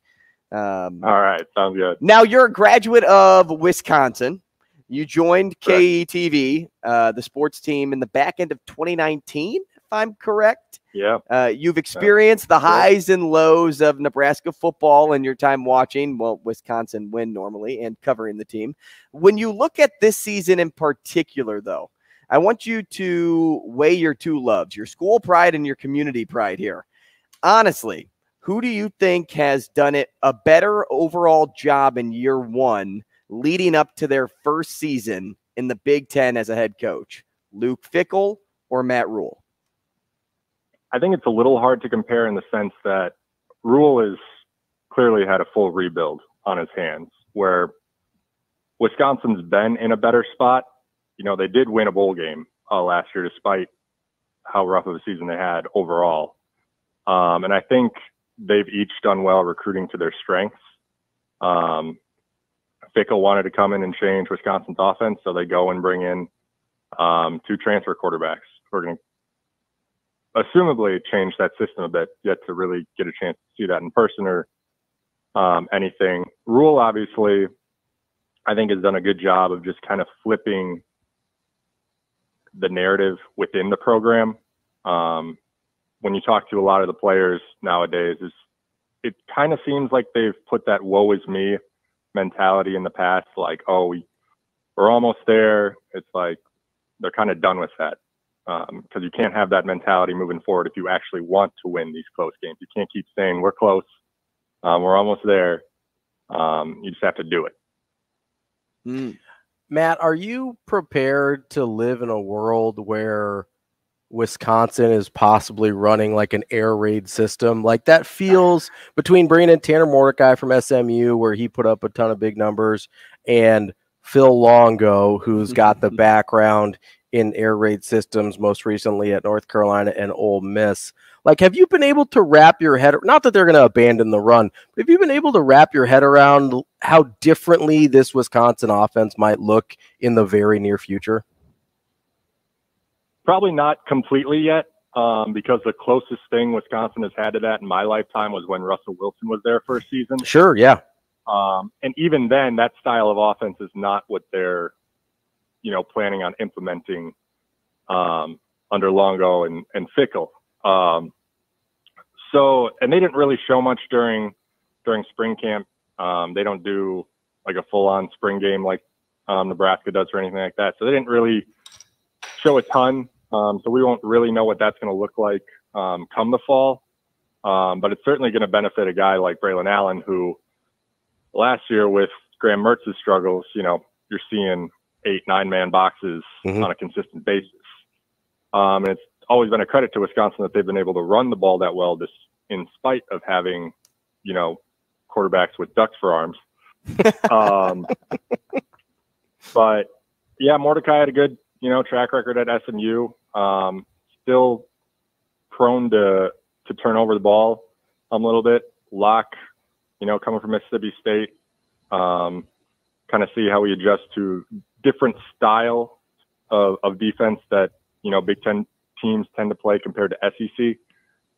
But that's just kind of the new era of college football. It's either adapt or get left behind. And you could kind of see the wheels turning at Wisconsin, that it's like they could no longer just be one-dimensional on offense and want to continue to progress and kind of stay competitive with some of the bigger programs in the country. Matt, looking across the landscape of the Big Ten, using what you know and how things played out last year, who do you think will make the biggest leap, and who do you predict will drop off in the Big Ten this season?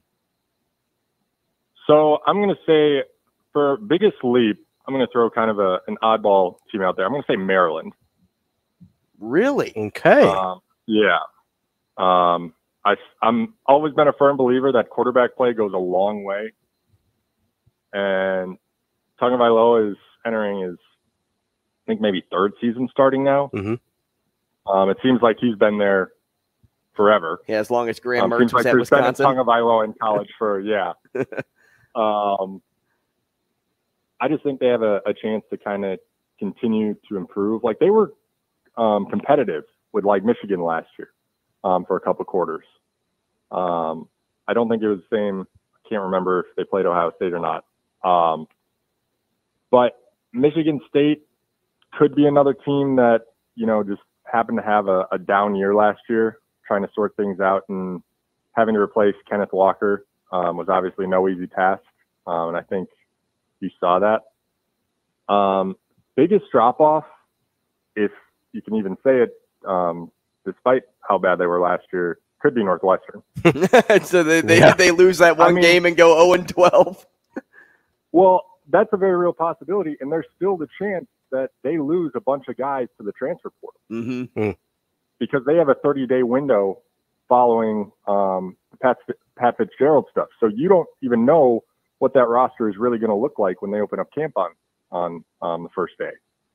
So yeah, it's weird to say for a team that only won one game last year, and it didn't even come on American soil. Because I don't see Purdue really dropping off. I think Walters was a pretty solid hire for them. Too. So I think they'll stay probably steady at least, and I don't think we'll see the kind of offensive flair that we saw from the Boilermakers under Braum. I think Iowa obviously upgraded at quarterback. Mm-hmm. So we'll see if Brian Ferentz can hit that point threshold or not with McNamara. And then, I would expect Illinois to, kind of continue to move forward. I think Bielema's done, and I hate to say this because Bielema was coach at Wisconsin, obviously. I think he's done a good job at kind of getting that program back on its feet. Matt, I wanted to switch gears with you here real quick before we let you go. We've got about a minute and a half. Creighton basketball, and we're getting little video clips and things like that from summer workouts and things like that. Obviously, they bring back a couple of huge guys in Trey Alexander and Ryan Kalkbrenner, who on social media we saw nail a 3 yesterday, so I was very excited about that.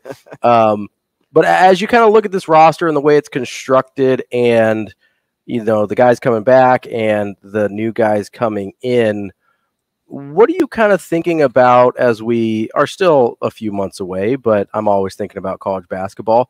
What are you thinking about might be some of the biggest differences we see between last year's team and this year's team? Well, I think first off is the schedule. Last year's schedule was so top heavy with those big games early in Maui. Mm-hmm. And MAC never really got a chance to get some of those younger guys minutes. And that obviously hurt them by the end of the season. They didn't have the bench depth. You saw in that San Diego State game, which was so physical, that the starters each played at least 35 plus, I think. Mm-hmm. And they were exhausted. They didn't really have the legs down the stretch. So getting those newer guys minutes and kind of building that chemistry and that trust with that group and feeling comfortable to say, hey, it's, a 4 or 5 point game, but I'm comfortable having my second and third guy off the bench in the game. Whereas last year, I feel like they didn't really have that luxury. Another thing is that 4 spot is going to be so crucial to if Creighton lives up to the kind of expectations that they have for themselves, mm-hmm. or if they fall a little short of those. That's still going to be an ongoing battle between Trout, Jason Green, Mason Miller, and maybe they'll start to get a better sense of that after this Bahamas trip. But it's another fun season on deck for sure. Matt, we appreciate your time this morning. Thanks so much. And let Kendi know anytime he's out that you're the guy filling the chair. We appreciate you. Sounds good, guys. Have a good one. That's Matt Foster, sports anchor at KETV. Awesome job. First-time guest, long-time listener. There we go. Love it. Long-time listener. Well, I guess the last 8 months. We will take a quick break. When we come back, we'll play 2 for You. Haven't played it in a while, but we will do that. Next. Give us a call, 888-638-4876 if you'd like to play 2 for You. Up next. Rogers and Benning will be back in 4 minutes.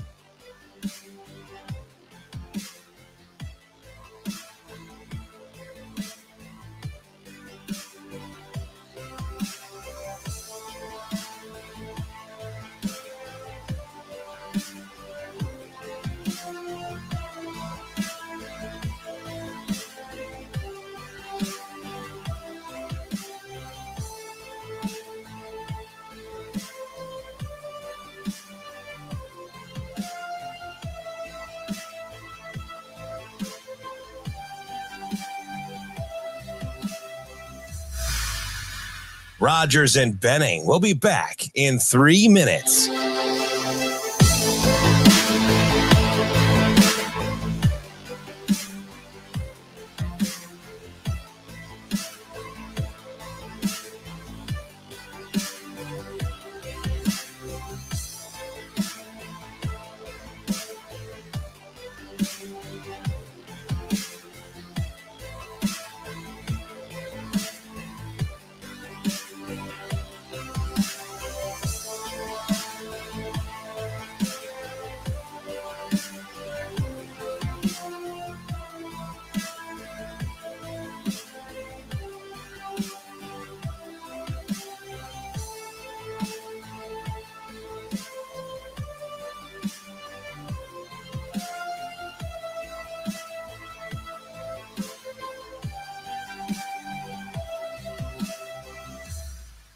Rogers and Benning will be back in 2 minutes.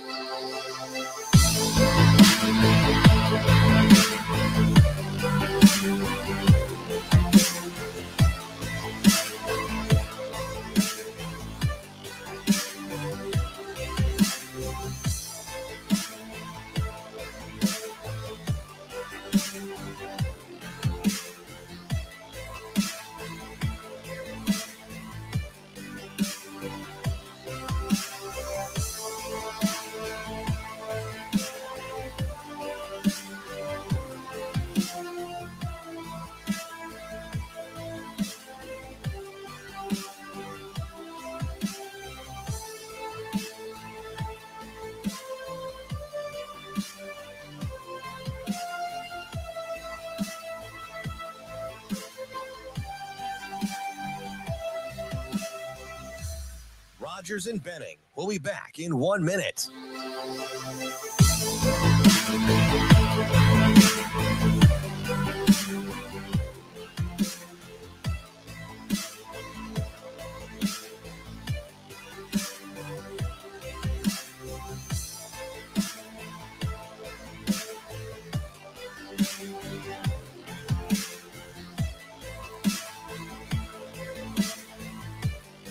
Rogers and Benning will be back in 30 seconds.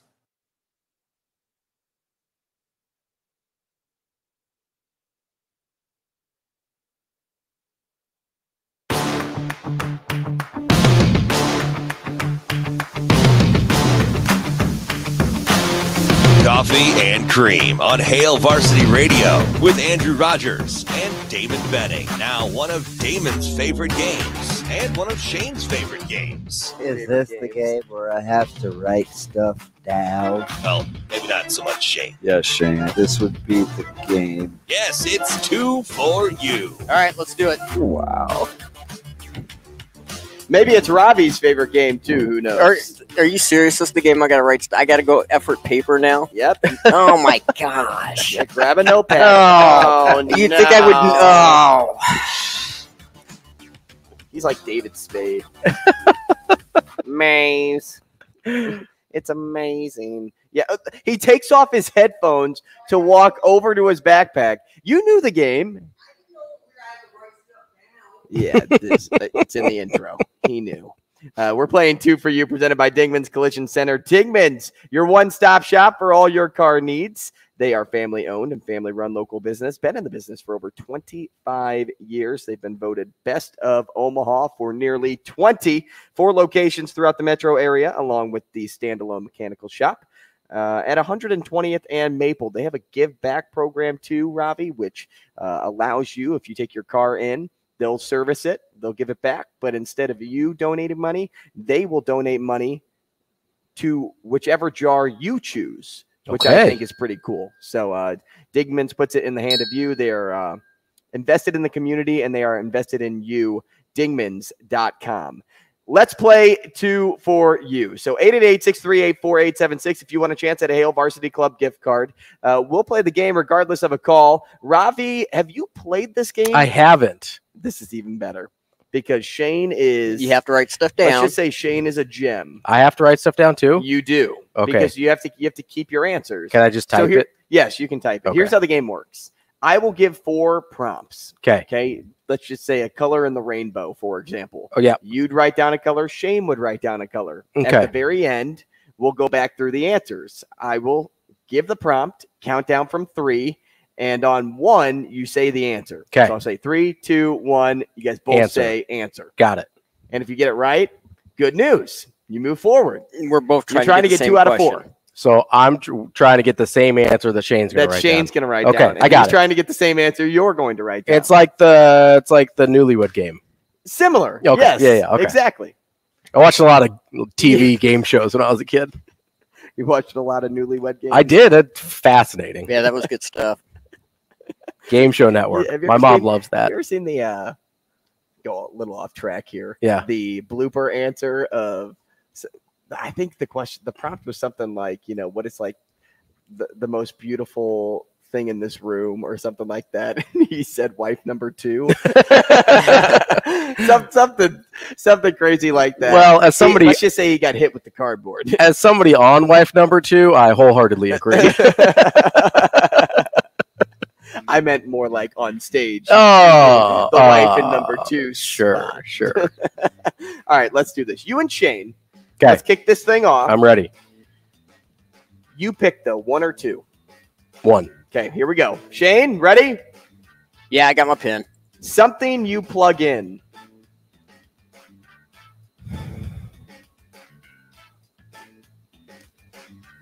Okay. Name a face card. So a face card and a deck of cards. Okay. Okay. A common pet peeve when you're in a car.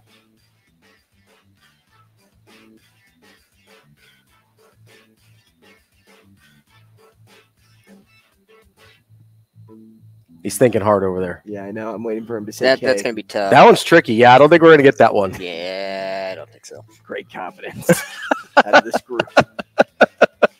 And the last one, a food item that starts with the letter P. Okay. P as in pen, which you use to write stuff down, Shane. Like an ingredient or just any type of food? A food item that starts with the letter P. Any type of food, Shane. So any type of food as a whole? Yep.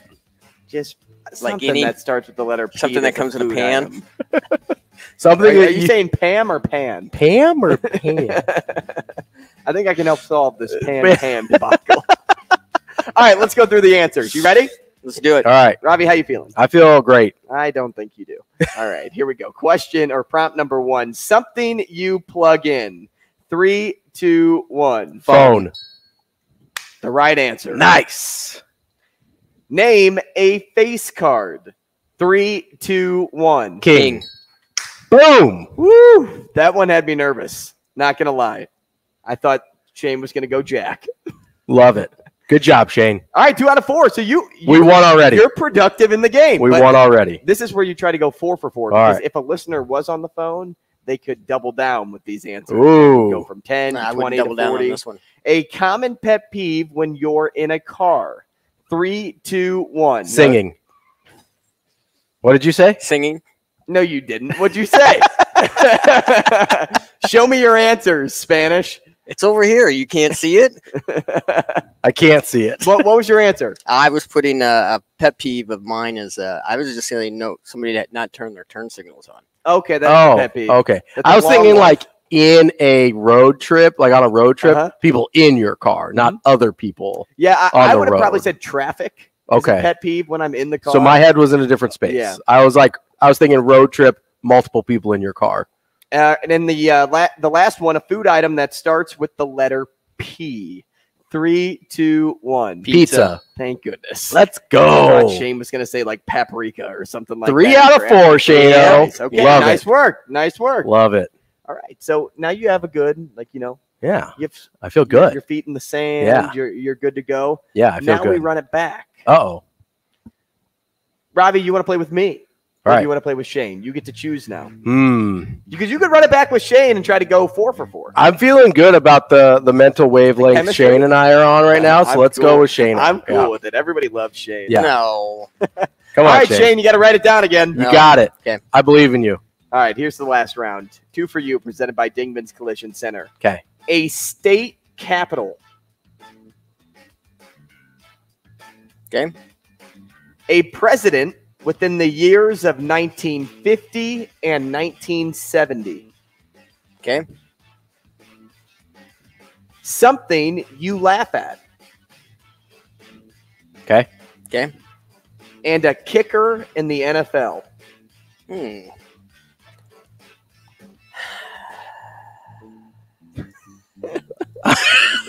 Hold on. I love the deep breath that Shane The sigh. just exhaled.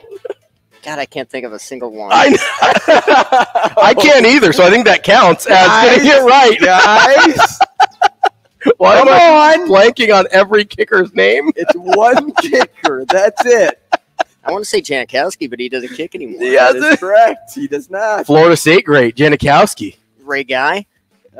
another guy that doesn't kick anymore, Roberto Aguayo from Florida State. We can keep going through kickers that don't play, or we can do a kicker that actually plays. There are 30 of them. I think this guy still plays. This is going to be an awesome answer. Shane, what do you got down there? I don't have an answer. You have to write something down, man. Just write down a fake name. Maybe it's right. Okay. All right. So we're not going to get 4. All right. Here we go. This is amazing. Guys, you guys don't realize how much I love kickers. I know. How much I hate you all right I now. totally you said that. I was like, I can't think of a single active kicker.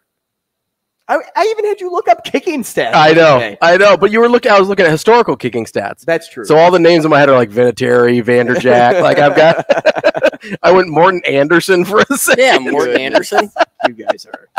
Wow. And then I was like, wait a second, who is a single active kicker? And now that I think about it, I said a kicker in the NFL. I didn't say like right now. I just assumed you meant active. Yeah. So okay, here we go. A state capital. 3, 2, 1. Lincoln. Boom. Okay, off to a good start. A president within the years of 1950 and 1970. 3, 2, 1. Kennedy. Yep. Nice. Count it. That's who I would have said. Yeah. But I went to Kennedy for high school, so it made sense. It was on the brain. Something you laugh at. 3, 2, 1. Comedy. Jokes. I think that counts. I'm going to count it. I'm counting it. Shane hit the bell. He's counting it. No, Shane's a part of the game. It's up to me.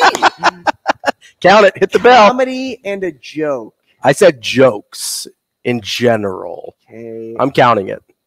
Jokes are comedy. Yeah. And comedy is filled with jokes.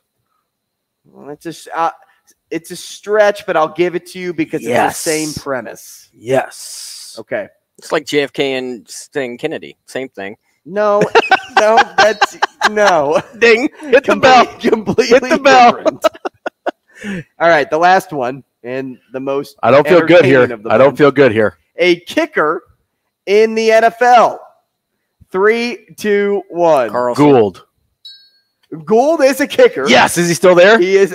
I couldn't remember if he plays for the 49ers. Right. That's what I thought, but I Right. couldn't remember if he retired or not. And Because Carlson is a kicker, Shane. is that Seahawks? Is It's the Raiders. Who does Daniel Carlson It's kick Raiders. for? Is that who he? Was he with the Seahawks, or am I just making that up? Jason Myers is with the Seahawks, and Daniel Carlson is still with the Raiders. All right. Well, there you go. You guys both picked active kickers, so well done there. I think that's a win in and of itself, considering both of us were like, Yeah, wait. guess what? Shane, let me hear it. Let me hear it. I might have stalled to Go try off. and get that. Oh, yeah. Now we're not going off the rails and squealing tires. I get it.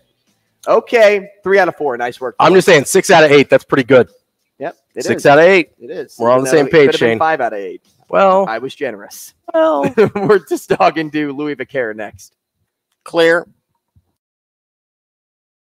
Rogers and Benning will be back in 4 minutes.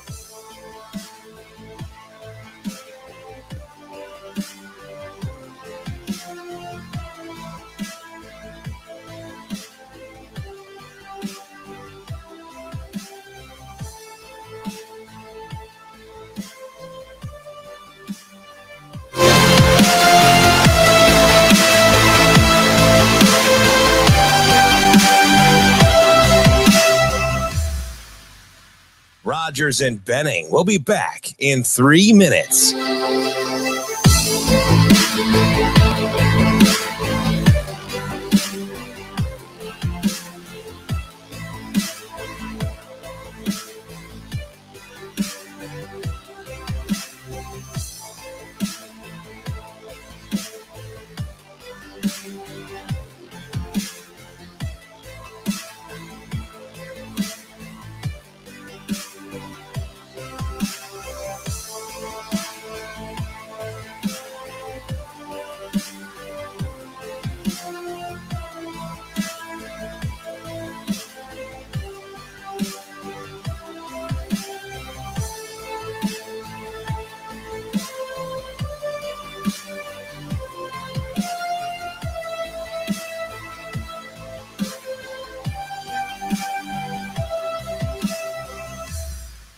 Rogers and Benning will be back in 2 minutes.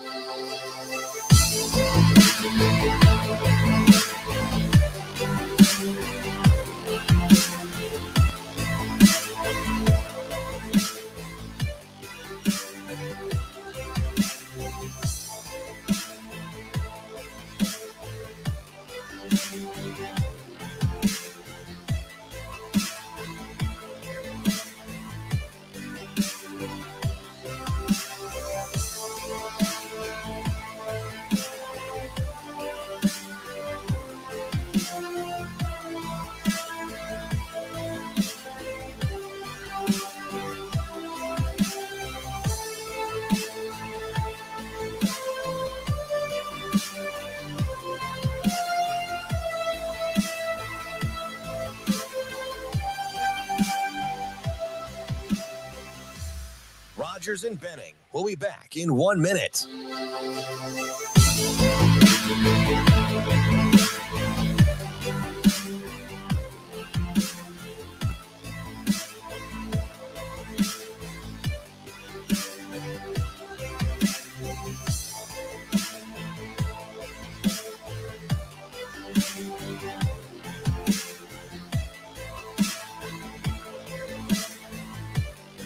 Rogers and Benning will be back in 30 seconds.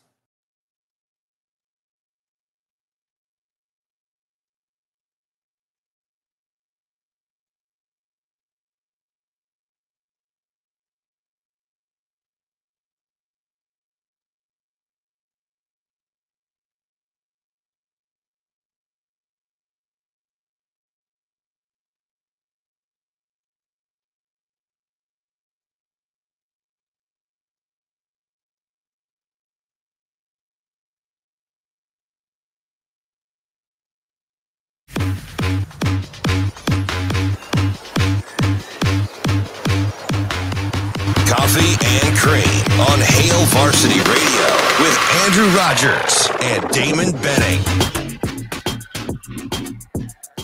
Hey, welcome back. We will continue our schedule breakdown of Nebraska's 2023 schedule with Louie Vaccher in a few moments. Talk about Northwestern. All the new stuff that has come out about the program in the past few days, few hours even. And then we will get into what they'll actually look like on the field, because even Matt Foster said something that was pretty shocking, that he thinks they could be the team that falls off this year. And people probably squint and tilt their head at that like, can they? Can they get even worse?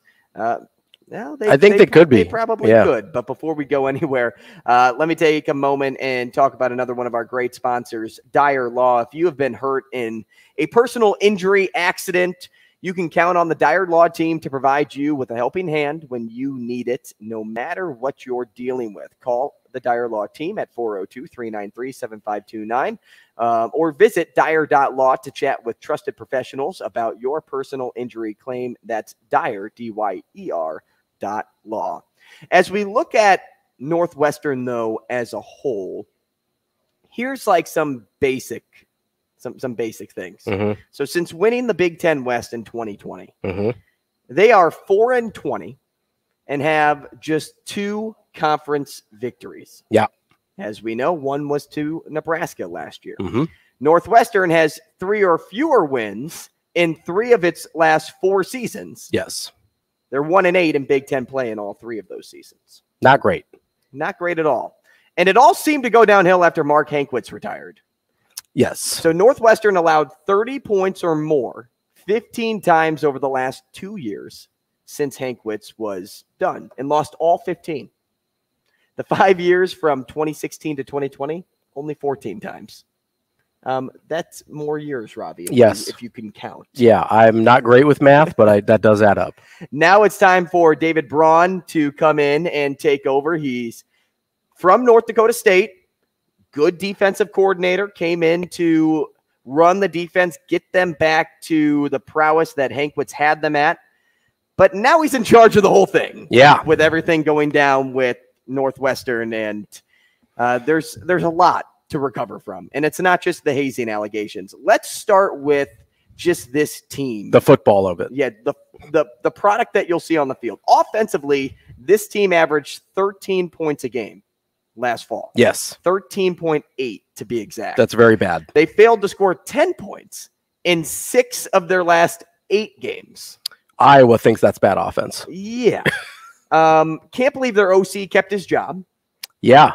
But who knows? Who'd want to take over? And Fitzgerald came out and said, before he got fired, obviously, the only reason he did keep his job is he didn't want to make changes on both sides of the ball in the same year. Right. Like, that's the only reason that guy has a job. This offense finished 128th nationally in scoring, 128th or 123rd in yards per play, and 130th in turnovers. That's quite bad. Last year, they were painfully inconsistent at the quarterback spot. Yeah. Now, some of that was because of injury, but they also had way too many turnovers to count. But now you get a guy by the name of Ben Bryant out of Cincinnati, a pretty good transfer, a proven guy. Phil Steele in the magazine, we talked about this a couple of weeks ago with Phil Steele, and this is something we've been referencing a lot throughout this process. He made the prediction that Ben Bryant's going to be the starter day one. Yeah, I think so. I think that's right. I know Brennan Sullivan's back. Ryan Holinsky's back. Yeah, he's Brennan Sullivan's been kind of fighting for the last couple years to maybe get that job. I think it's going to be Ben Bryant, though. I think that's correct. Cam Porter, can he recapture form after the ACL injury? I mean, he's taking over for Hull. Should be okay. I think offensively at the running back spot, that will be the team's strength early on in the season. That's a relative thing, though, right? Because it's the strength amongst a lot of Big Ten bunch teams. of weaknesses. Right. So it's strong. It's probably the strong part for Northwestern. I don't know that compared to the rest of the Big Ten, it's going to be particularly strong. That's a great point. Good point to make. Just for this team, though, offensively, that's where they'll find their strength. I think so. Now, their receiving core is weird. Cam Johnson comes over from Vanderbilt. He played there from 2019 to 2021, and then he also played a stint at Arizona State. But the majority was at Vanderbilt, where he had 120 receptions. They have Bryce Kurtz and Jacob Gill. They're pegged for bigger roles. They got A.J. Henning from Michigan. So they have bodies. It's just a matter of are they going to be consistent enough? You really only have Johnson as anyone with any sort of productive track record in college in any school. Henning is a speedster, just crazy fast, but hardly any production at all, right? So you look at him and you say, yeah, there's potential there. That's probably a guy it makes sense taking a shot on if you're Northwestern, but very little in the way of actual knowns in that room. And then on the offensive line, they lost, of course, Peter Skoronski, and he was just an absolute terror. Yeah, I mean, 11th overall pick. And that's why, right? It's 100% why. Now, they lost their center and right tackle, too, so you would think, gosh, this offensive line is going to be pretty bad. But they do return their left guard and left tackle. And you know, Caleb Tierman, he could be really good. He could be a Sunday guy. Yeah. He's somebody that I think puts you in a spot where you say we're not totally screwed at this position group. Hopefully, yeah. You mentioned left guard Josh, I don't know how to say it, Preby. That's what I would guess. That's how I've he potentially has some, he's in interior lineman, so he's probably not going to go super high, but he's got some pro potential as well. But yeah, there's not a ton of bright spots here, and I still don't expect that to be a very good unit in general. I mean, it might be one of their better units, but again, kind of like the running backs. We're talking about Northwestern. Pretty bad overall. And before we get into the schedule literal breakdown for Northwestern, before we get into where they rank among Big Ten teams, let's talk about the defense quickly. They returned 5 starters. They were the worst run defense in the Big Ten last year. They lost their star of the unit to the Colts in the draft. Now, on the defensive line, they do have Najee Story and Sean McLaughlin, who showed promising signs last year, but not enough to really get you excited about this year. McLaughlin, more of the veteran presence in that group. At linebacker, if we're going to pick strengths again, I think this is where they could find early strength. Bryce Gallagher and Xander Mueller are back, who I think, if I am correct stat-wise, they were 1 and 2 in tackles last year for this team. And the secondary replaced well. You know, the room only lost a couple but grabbed an experienced safety and Jeremiah Lewis in the transfer portal. Azima should be fully healthy. Yeah. Rod Hurd is a vet. So defensively, when you look at the whole thing, you're kind of like, okay, they could be okay. That's where I think Northwestern should be. They could be okay. Yeah. That is. And I think that's a lot of credit to Braun. I agree. Now, just yesterday, they lost Nigel Glover, who was their best recruit from last year, a 4-star linebacker who was probably going to contribute, right? He was probably going to play, probably not start because, as you said, that linebacker unit returned all 3 starters and probably was the strength of their offense or their defense. But he was probably going to have a rotational role, probably contribute on special teams as well. He is gone. He is not going to be part of the program. So as we talked with Matt Foster, we're probably going to see some attrition over the next 3 weeks or so as that 30-day timetable starts to clear out. But that's the first one, and it's a big one. Let's ask the expert now. Louie Vaccher joins the show, publisher and managing editor of WildcatReport.com, at Wildcat Report on Twitter. We've talked to him a lot lately, and Louie, we appreciate your time once again. Good morning. Good morning. Thanks for having me, guys. Hey, so before we get into the new, let's get into this first, and then we'll get into the team, the on-field product, because I kind of want to share duties here because we didn't really get to ask you a little bit about some of those things.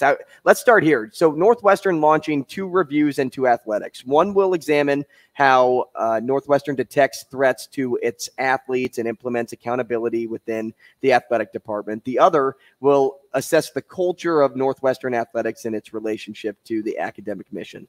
What do you think the main point of doing this is? Just to say you did it, to ensure that accountability, to give the public something after an investigation when people and the media found themselves searching for answers? Just where does the athletic department go from here?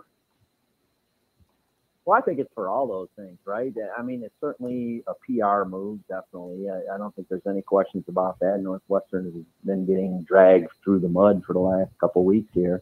I think it's to prevent things in the future. I mean, to me, when something of this nature happens, so this one happens to be hazing scandal, Northwestern, the school involved is going to be completely focused on that, at least, for the immediate future. That is going to be the focus. It's not going to happen. I guarantee you that.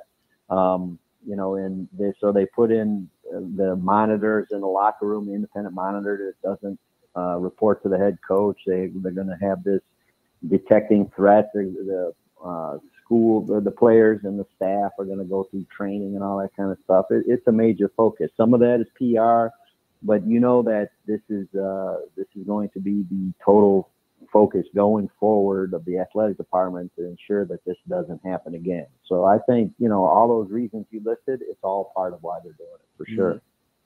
Louie, between the football program, obviously everything they're going through, the baseball program's going through it now as well. Obviously that's less of a spotlight just because of what sport it is and the time of year.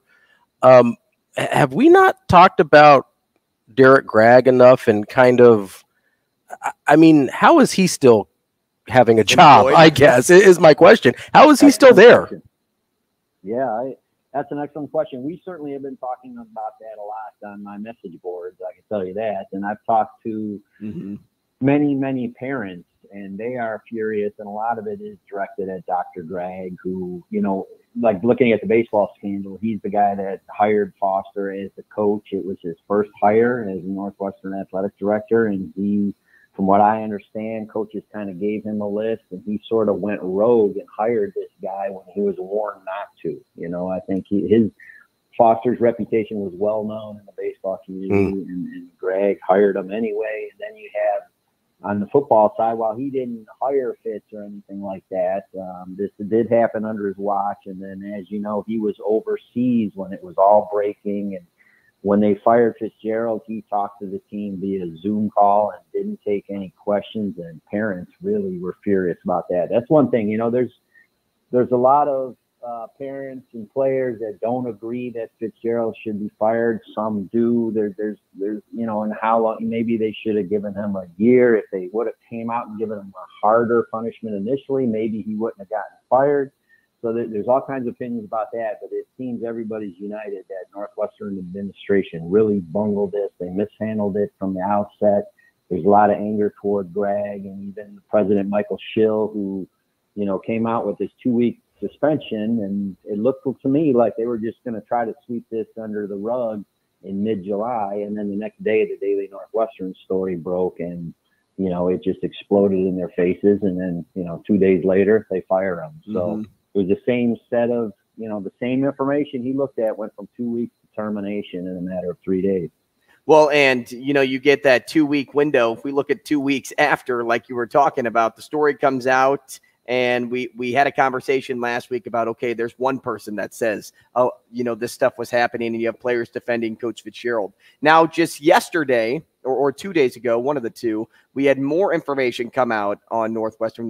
Now those 8 names have come out and said, like, hey, we're taking this. We're taking this to court against Northwestern. Just overall, how do you think the athletic department recovers from something like this? Well, they got to do damage control first, and I think they're going to be paying a lot with these lawsuits. There's also Fitz's lawsuit, right? So he's suing the university for breach of contract. And so, initially they agreed to this 2-week suspension, and then he got fired 3 days later. They didn't, inform him about it or anything like that. So he's ticked off. You've got the players now are starting to sue the university and Fitz for the hazing that occurred.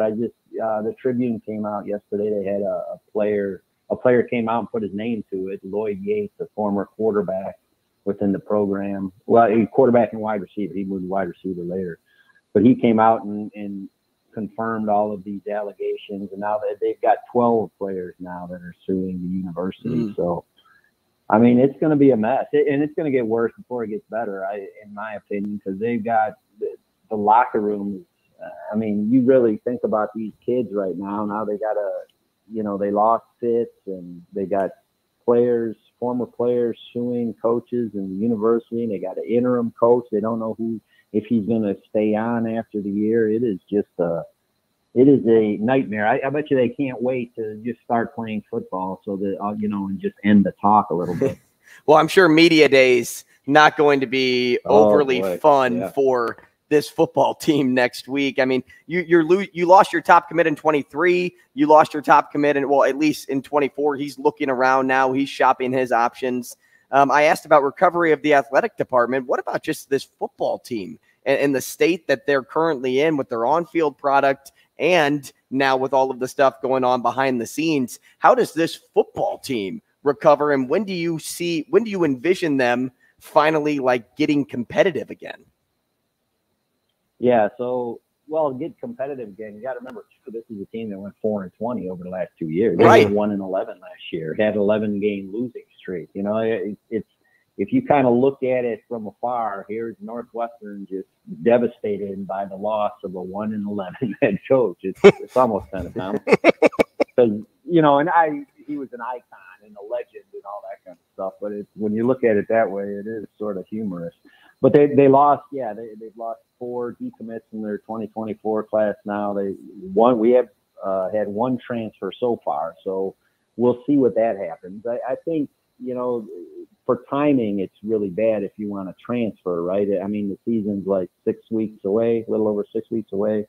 I don't know how many players are going to find landing spots. I think after the season is when you'll really see some attrition. You'll see players leave the program once they figure out who their permanent coach is going to be, and they make all those changes, and whether there's going to be new systems, who the new coaches are, assistants, and everything. So that's when I think you'll see maybe more at that time. But this is going to be, like I said, they're already in the gutter, and they got a interim head coach who's in a tough spot. David Braun just got here 6 months ago. He came from FCS, North Dakota State. He's never been a head coach. He's never been at the FBS level. So he's got to be drinking from the fire hose right now too. It's a difficult time. I do think, this may galvanize the locker room. It's going to be us against them. Nobody believes in us. They have zero expectations. When you have one win, the bar is pretty low. So I think that would help them a little bit mentally, but it's going to be some tough sledding in the Big Ten, I think, this year. Louie, talking big picture and kind of long-term view here, Northwestern, obviously a very proud institution from an academic side of things. This is kind of a black eye for the entire university. How much do you think they might, I don't know if this is the right way to put it, but sacrifice winning in the football program to sort of save face or restore their reputation in the short term, rather than try and quick fix the athletic part of it? Does that make sense? A little bit. I mean, I don't know. That's one thing, but I don't think that losing would solve anything. I think will there be maybe a de-emphasis of athletics? They're going to implant a monitor in there, and I'm sure they're going to crack down on things really hard. But Northwestern is still, Pat Fitzgerald, I know right now his entire legacy is stained by this, and deservedly so. He made a mistake here. And, whether you believe Fitz knew or not, in my opinion, he's accountable for that program. He should have known. And that's I don't think that's disputable. But they did a lot of things the right way. Fitz did graduate darn near 100% of his players for 17 years. They were always number one or number two in the APR, the academic measure by the NCAA. They emphasized things, the correct things. They did things the right way. Now, this was a blind spot. I think he made a mistake by not, policing this a little bit more. And I think that maybe his leaders too let him down, and that it didn't seem like anybody went to him. The players I talked to all said if someone came to Fitz with this, he would have solved the problem. He would have eliminated it. Their confidence of that. And so I think that the leadership, the captains, didn't bring this to his attention and say, hey, this is wrong. This needs to be stopped. And I believe he would have done that too. So Fitz did do the right thing for a long time. And I think the priorities of the programs were in the right place. This was something that happened under his watch. It cost him his job, but it doesn't negate all the good things he did over his career. Louie, I want to change gears here quickly. This one, just the last one from me. I want to talk about this season, what actually we'll see on the field. You're welcome. The quarterback situation, because this is an interesting one. Last year, a lot of inconsistency. The turnovers were a problem. Injury issues appeared. But you add Ben Bryant. Northwestern adds Ben Bryant from Cincinnati. Does that just add competition to the room, or do you believe we'll see him suit up first in week one? I think he's the heavy favorite. Yeah, they will have a quarterback battle, I think, this fall, but I think Ben Bryant is probably going to be the guy that emerges as the starter. He's the guy that has, 2 years as a starter under his belt, both at Eastern Michigan and Cincinnati. This will be his 6th year of football. He's a veteran college football player, and that's the number, you brought it up. The number one issue they had last year was turnovers. They turned it over 31 times during the year. They were dead last, 131st in the country in turnover margin. I think if they just take care of the football, they'll win a few more games. They really threw away a lot of ball games last year, and they did add some speed too. They got A.J. Henning, who had some big play potential from Michigan in special teams and as receiver. They did some things through the portal to, especially at defensive tackle, to add some depth there. But I think, that quarterback position, I think it's going to be Ben Bryant. And if he just takes care of the ball and, provides that steady leadership, a lot like Peyton Ramsey did as a grad transfer back in 2020 when they won the West, I think that they will be a much more efficient team, and they're going to win a few more ball games than they did last year. Louie, about a minute left here with you. In terms of expectations, you said just by cleaning some things up, you think they can win a few more games. What would be an optimistic view of what this season just from a win-loss standpoint, could be for Northwestern?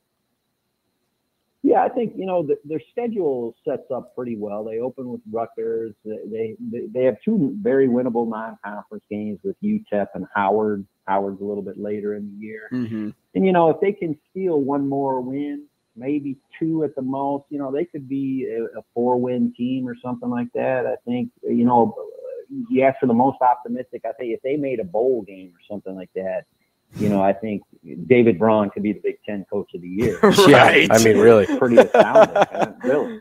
But I think if they win just, 3-4 games or something like that, I think would be considered a success for this season. Now, Louie, the over-under is set at 3.5. Or would you take the over or the under? 3.5, I would probably go under. All right, you're with the consensus. -160 for under 3.5. Louie Vaccher, we appreciate your time this morning. Thanks so much, and we'll talk again soon. All right, thanks, guys. Appreciate you having me. Thank you. That is the publisher and managing editor of WildcatReport.com. By the way, Louie Vaccher. I would be surprised if they brought any players next week.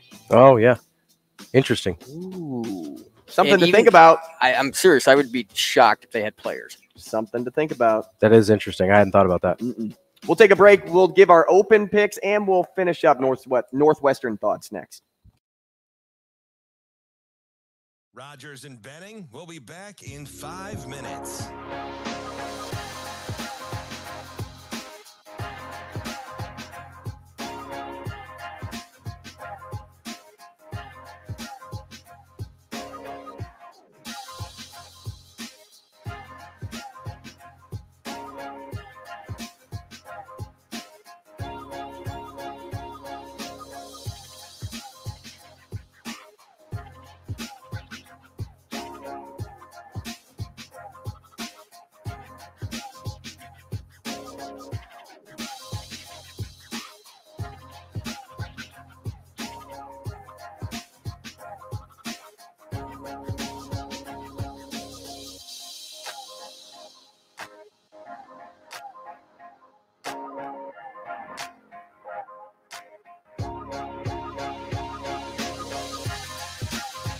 Rogers and Benning will be back in 4 minutes.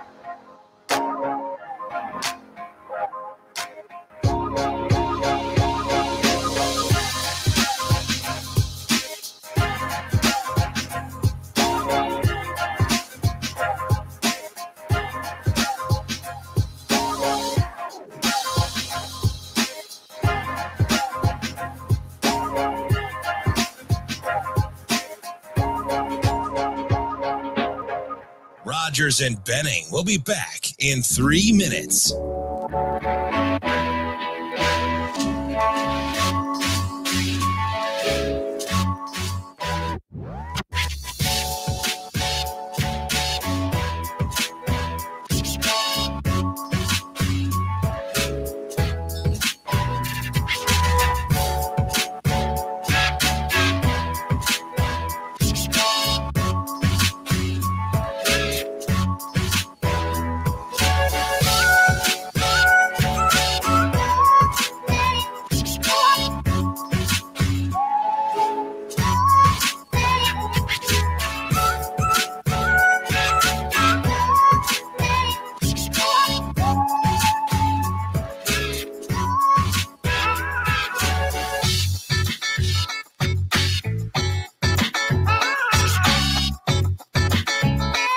Rogers and Benning will be back in 2 minutes.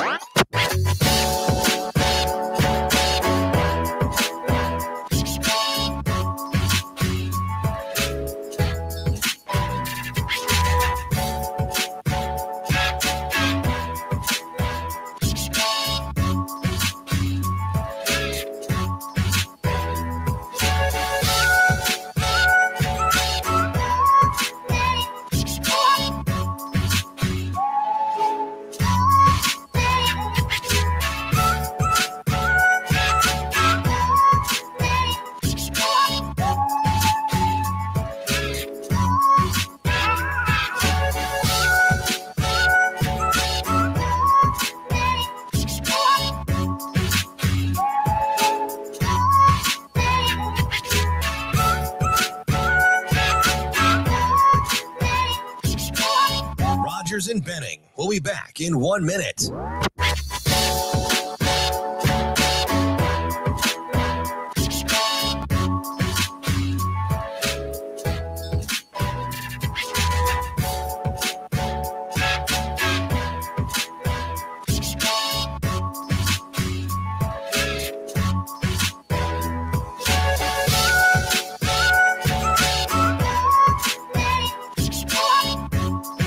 Rogers and Benning will be back in 30 seconds.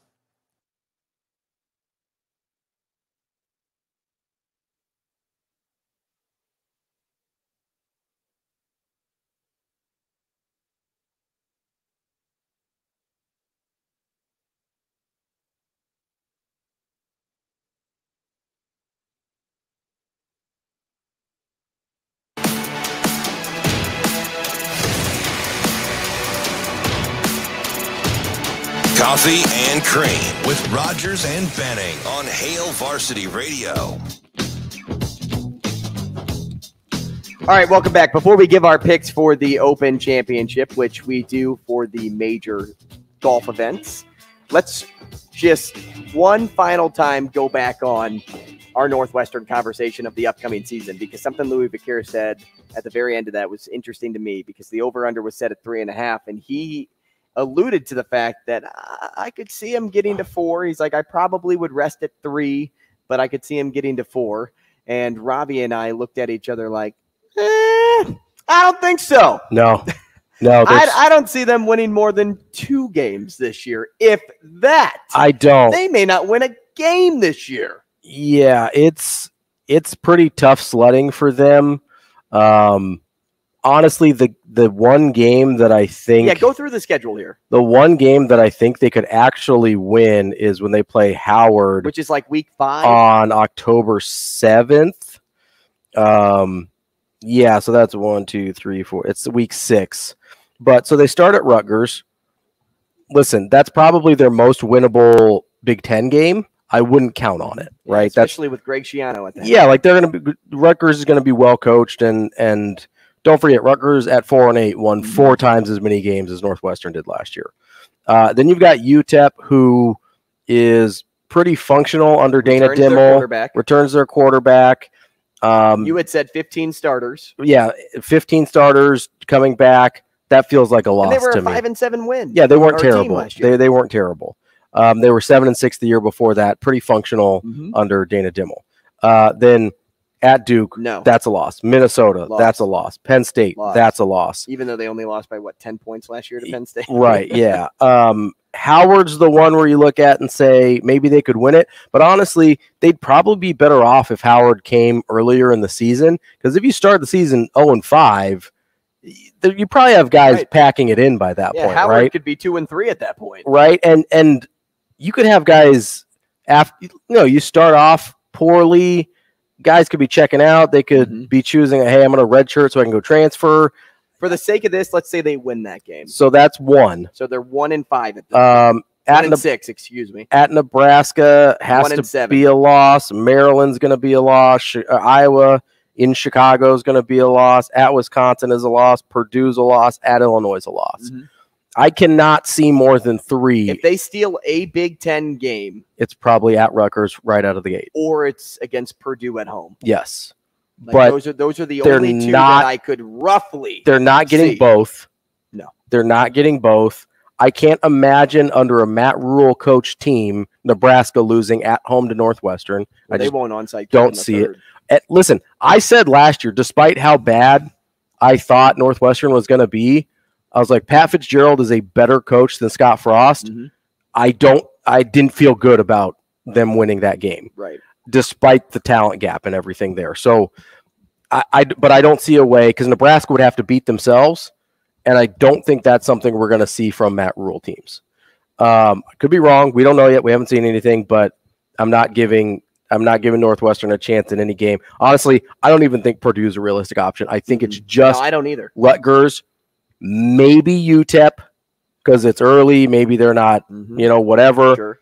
and then Howard. Those are the only three I can even sort of see So wins the fact in. that the over-under is set at 3.5. I am hammering that under. Which is minus 160 currently on DraftKings. And if you want to do a degenerate bet with me, I'm going to throw in the Rams under 6.5 because I've been wanting to, but I didn't want to play an under. But if I'm going to do an under in Northwestern, I might as well do Let's an do under a parlay. bet, and we're going to do a parlay. I'm gonna look at some of the other college football over-unders. I mean, just look at this though. This parlay of Rams under 6.5 and Northwestern is plus 203. That's solid. That's good value. Yeah, for absolutely. Those two picks. Especially considering how much of a lock it seems like the Northwestern one is. And the Rams are minus 115. They're minus 105 to hit the over. Do you dream about betting? Do I dream? No. No, I dream like Because typically tigers. you dream about like things you'd like to do or whatever. But I mean, because betting seems to be just in your nature, in your blood. It's just like, I mean, I'm like Michael Jordan, man. I'm competitive. That's all it is. It's not an addiction. It's not an addiction. He's just competitive. All right, let's stay with betting and do these picks, Shane. So, as you know, we take two favorites and a long shot. Okay. So, Ravi, I'll inform you of this. So, the two favorites have to be above. Well, they don't have to be. Like, you could take two long shots if you want. I would tell you to vote against that option. Sure. Because we'll take the cumulative score of the golfers in the very end. If they miss the cut on Saturday, they're out. You take the cut score on Saturday and Sunday to add to your player score. Yep. And then that affects your total at the end of it all. Okay. What I do here is I go online and I do list randomizer. List and I'm going to type in our names. Randomizer. Got it. I'll type in yours first. Yep. Shane's always last. Shane second Putting because Shane he's let's just say hot and bothered. I was going to say the other one, but I think I got yelled at for that one last time. And I'll put me third. And then all I do is hit go here. And boom, there's the roster. All right. We've got Andrew. Shane, guess what? I'm first. Andrew's first. You should have went last. You're second. I'm third. Let's do it. I'm always. Are we doing snake? And it is a snake draft. Perfect. So I love going back to third. back. I love going third. Snake draft. Always got to be in the middle. Always got to be the Shane, Oriole. You're always the one complaining. All right.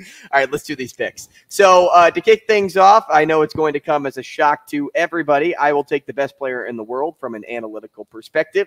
That is Scotty Scheffler, Andrew's first pick in the Open Championship draft. Oh, I forgot to talk about the stakes.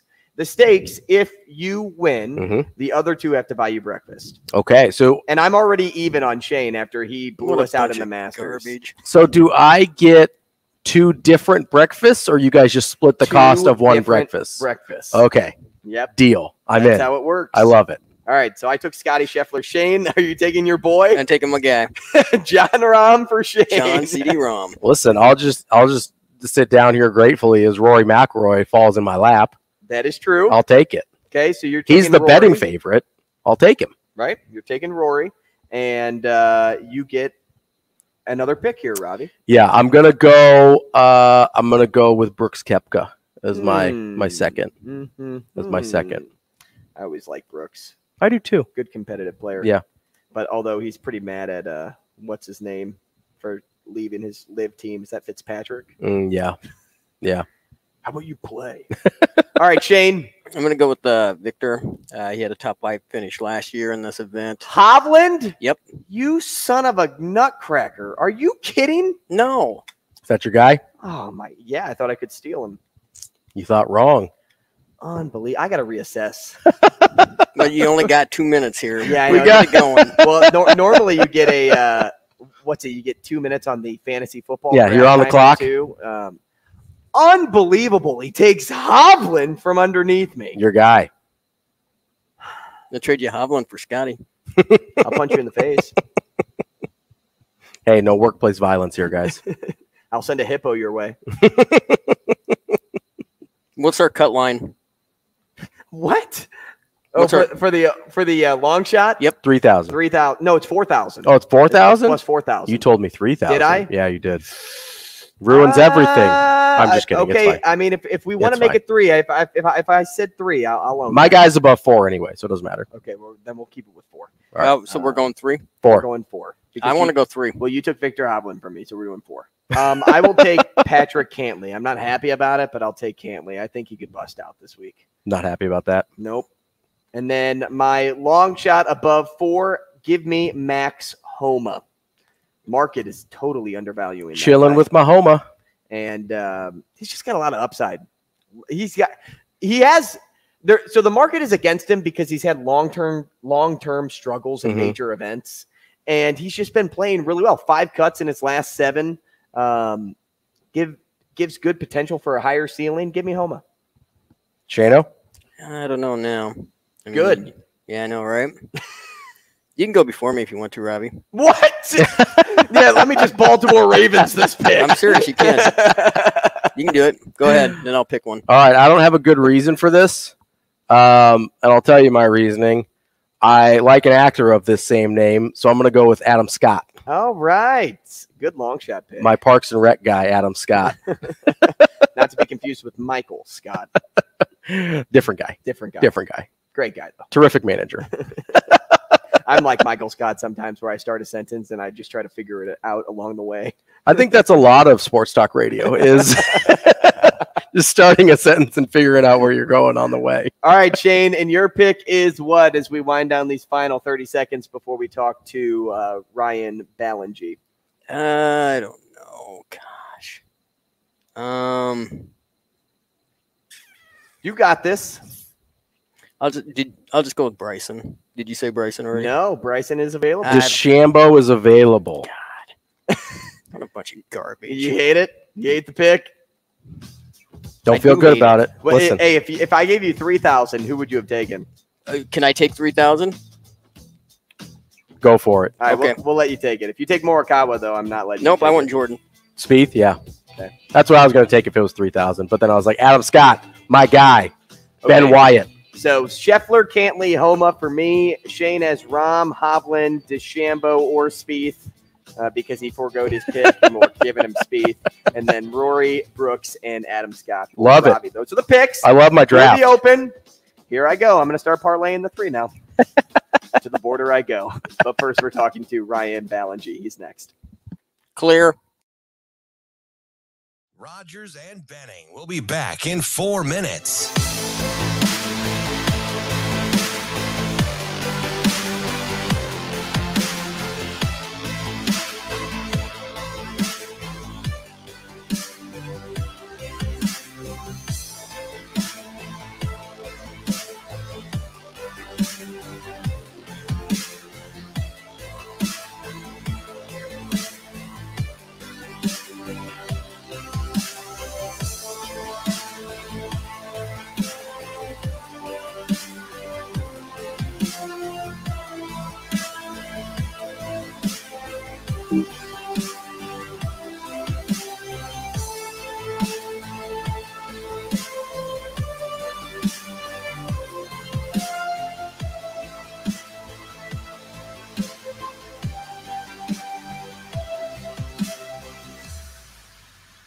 Rogers and Benning will be back in 3 minutes.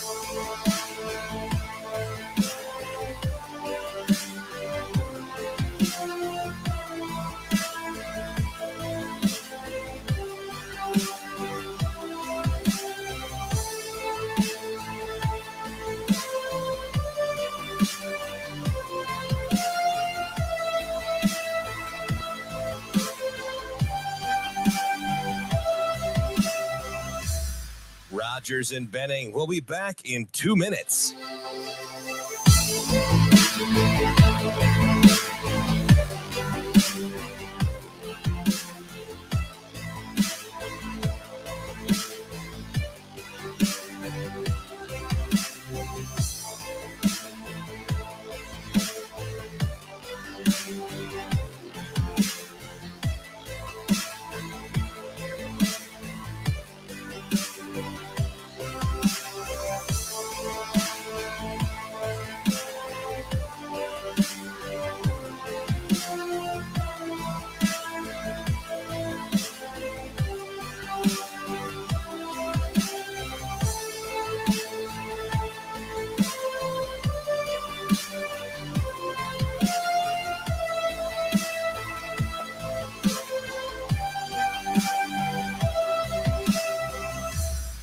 Rogers and Benning. We'll be back in 1 minute.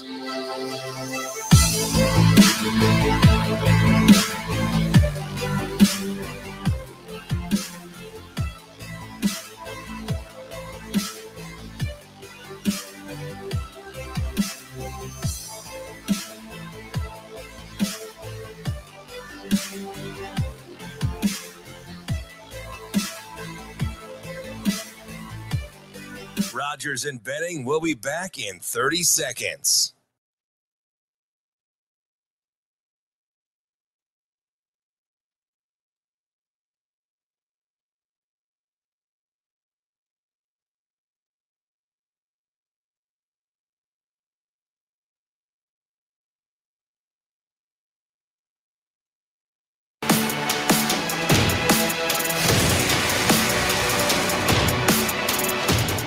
Coffee and Cream with Rogers and Benning on Hail Varsity Radio.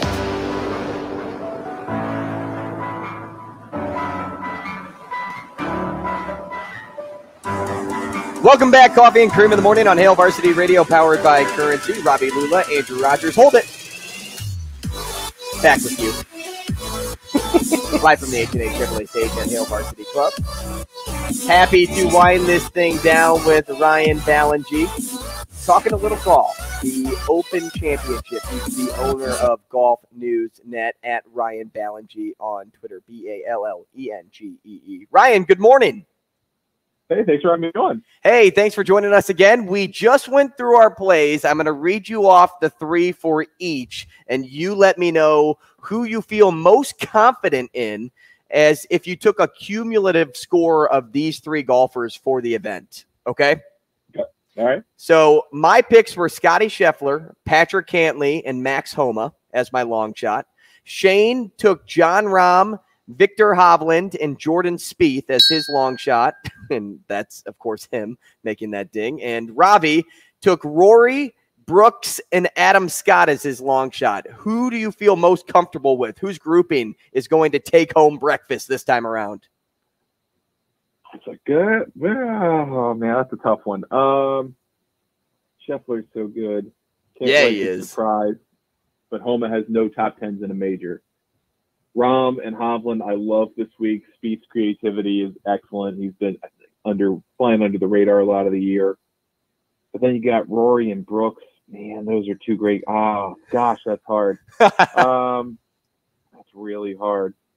Maybe even just base it off of who you think's going to win. Who was Rob's third guy again? He had Adam Scott. All right, I'm going to go with Rob. Oh, Ravi taking it home. Nailed it. Nice work. Okay. Now let's get back to business, Ryan, since you didn't pick me. So the Royal Liverpool has out of bounds everywhere. Let's talk a little bit about course condition here and things that could get in the way. How cautious do you expect players to be off the tee, especially if winds start to pick up? Yeah, that's going to be the story, right? I mean, Thursday, Friday, Saturday, we're supposed to get some pretty decent wind and a little bit lay down on Sunday, but you're going to have a consistent 10 to 15. But those guys aren't worried about 10 to 15 mile per hour winds. They're worried about gusts of 20, 25, 30 miles per hour if they pick up. And if that happens, you're going to play a whole lot more cautiously. You're going to play away from internal out of bounds. You're going to play away from hazard type stuff. I mean, the thing to avoid here more than anything else, prevalent on pretty much every hole, is bunkers. Bunkers will kill you on this golf course. Mm-hmm. That is the one defense other than internal out of bounds. But I think Scotty Scheffler put it really well leading into this tournament. Said, you know, the way the Tiger played this place in 2006, where he hit driver just one time, you can't do that now because the game has changed. The equipment's better, and there's somebody in this field that's going to be able to confidently hit driver all over the place. And so you've got to be able to put the driver in play. So, yeah, they might try to play away from hazards. They might try to play away from OB. But ultimately, these guys are going to have to find a way to put driver in play. So that's the challenge this week. I think that is a little bit different from maybe the other times we've seen Royal Liverpool in the last 20 years. Ryan, when you think about all those things you just mentioned, the course conditions, the bunkers, the out of bounds, how, or I guess who in this field do you look at as perhaps uniquely qualified or able to navigate those things maybe better than some of their peers? Man, I think it starts with great driving of the golf ball. I think that's going to be very strongly rewarded this week. And so you think about the 3 best players in the world, right? I mean, at least as far as the official world golf ranking goes, you think about Rory McIlroy is driving the ball great. Scotty Scheffler drives the ball great. John Rahm drives the ball great. I mean, there's a reason they're the 3 best players in the world. They get the ball out and play, and they kind of avoid a lot of the muck. And they don't need driver. I think Min-Woo Lee's a really interesting longer shot play because he's even more powerful than those guys. So if there's anyone who's willing to attempt the Tiger strategy to avoid bunkers, it could be Min-Woo Lee. Not to say he's going to, but he's a very aggressive player. But he could if he felt the need. It could be really interesting. Brooks Koepka drives the ball extremely well. I mean, he gets the ball in play where it needs to be, makes him particularly dangerous. I think the best players in the world right now are really typically the best drivers of the golf ball who then can make something of the opportunities they create because of how far they hit the ball. So I think good drivers are going to be rewarded this week. That's not to say you can't have someone like Brian Harman who's not as long hitter as those guys, not even close, and can't be successful. I just think you're going to have a whole lot easier time in any condition if you can put the ball out there confidently.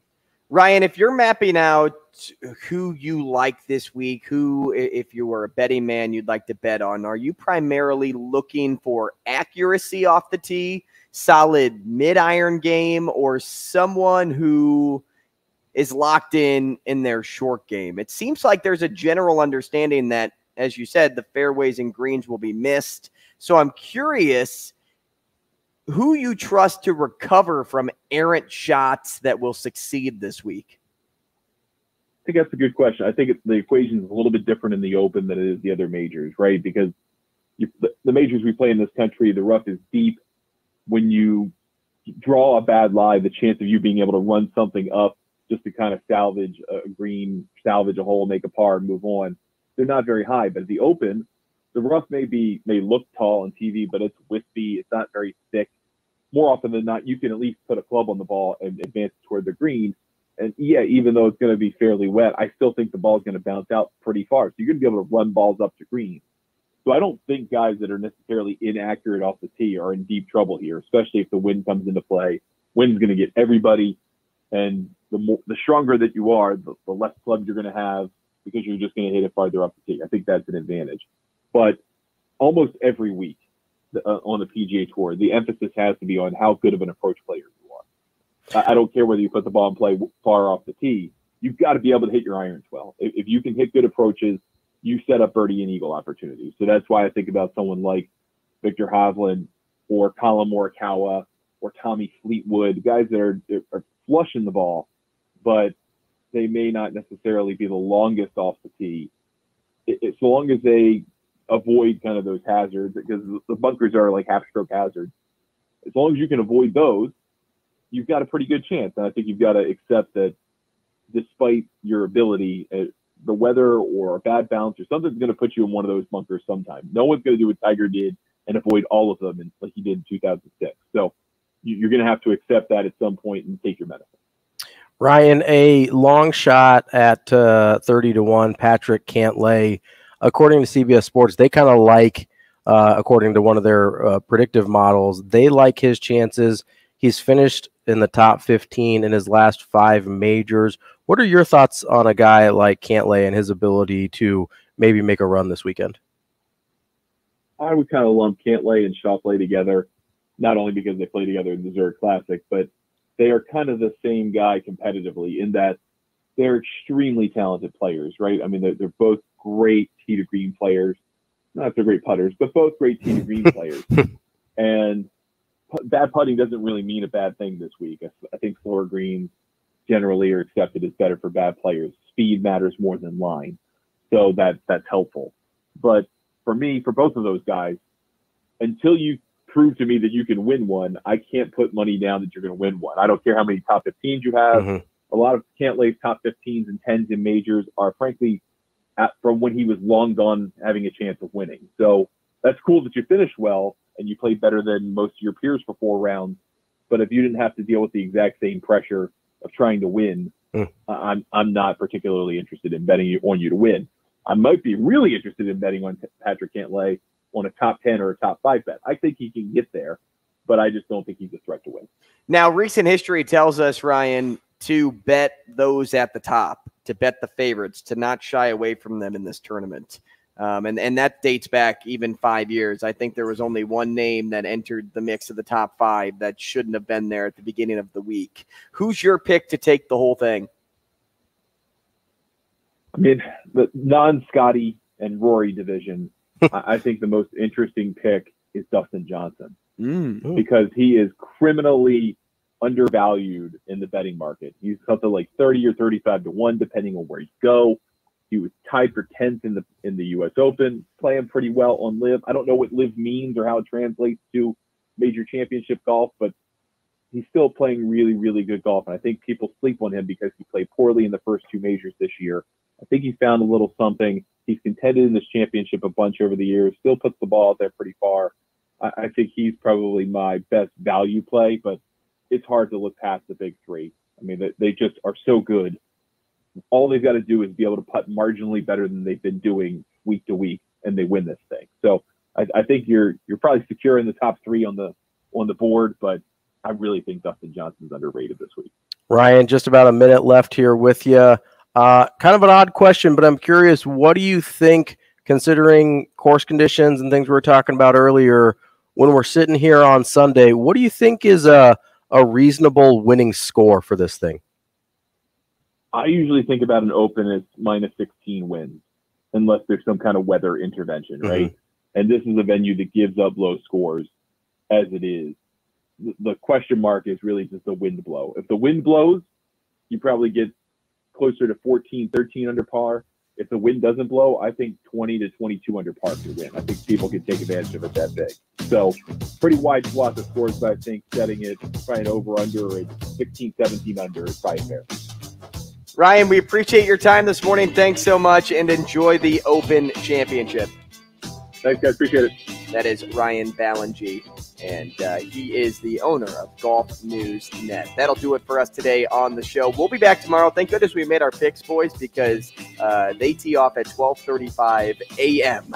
tomorrow morning. So it's a good thing we did it today and not tomorrow. So if you are interested in watching the Open that early, you sure can. Or you can watch it like us at 5 a.m. That'll do it. We'll see you tomorrow.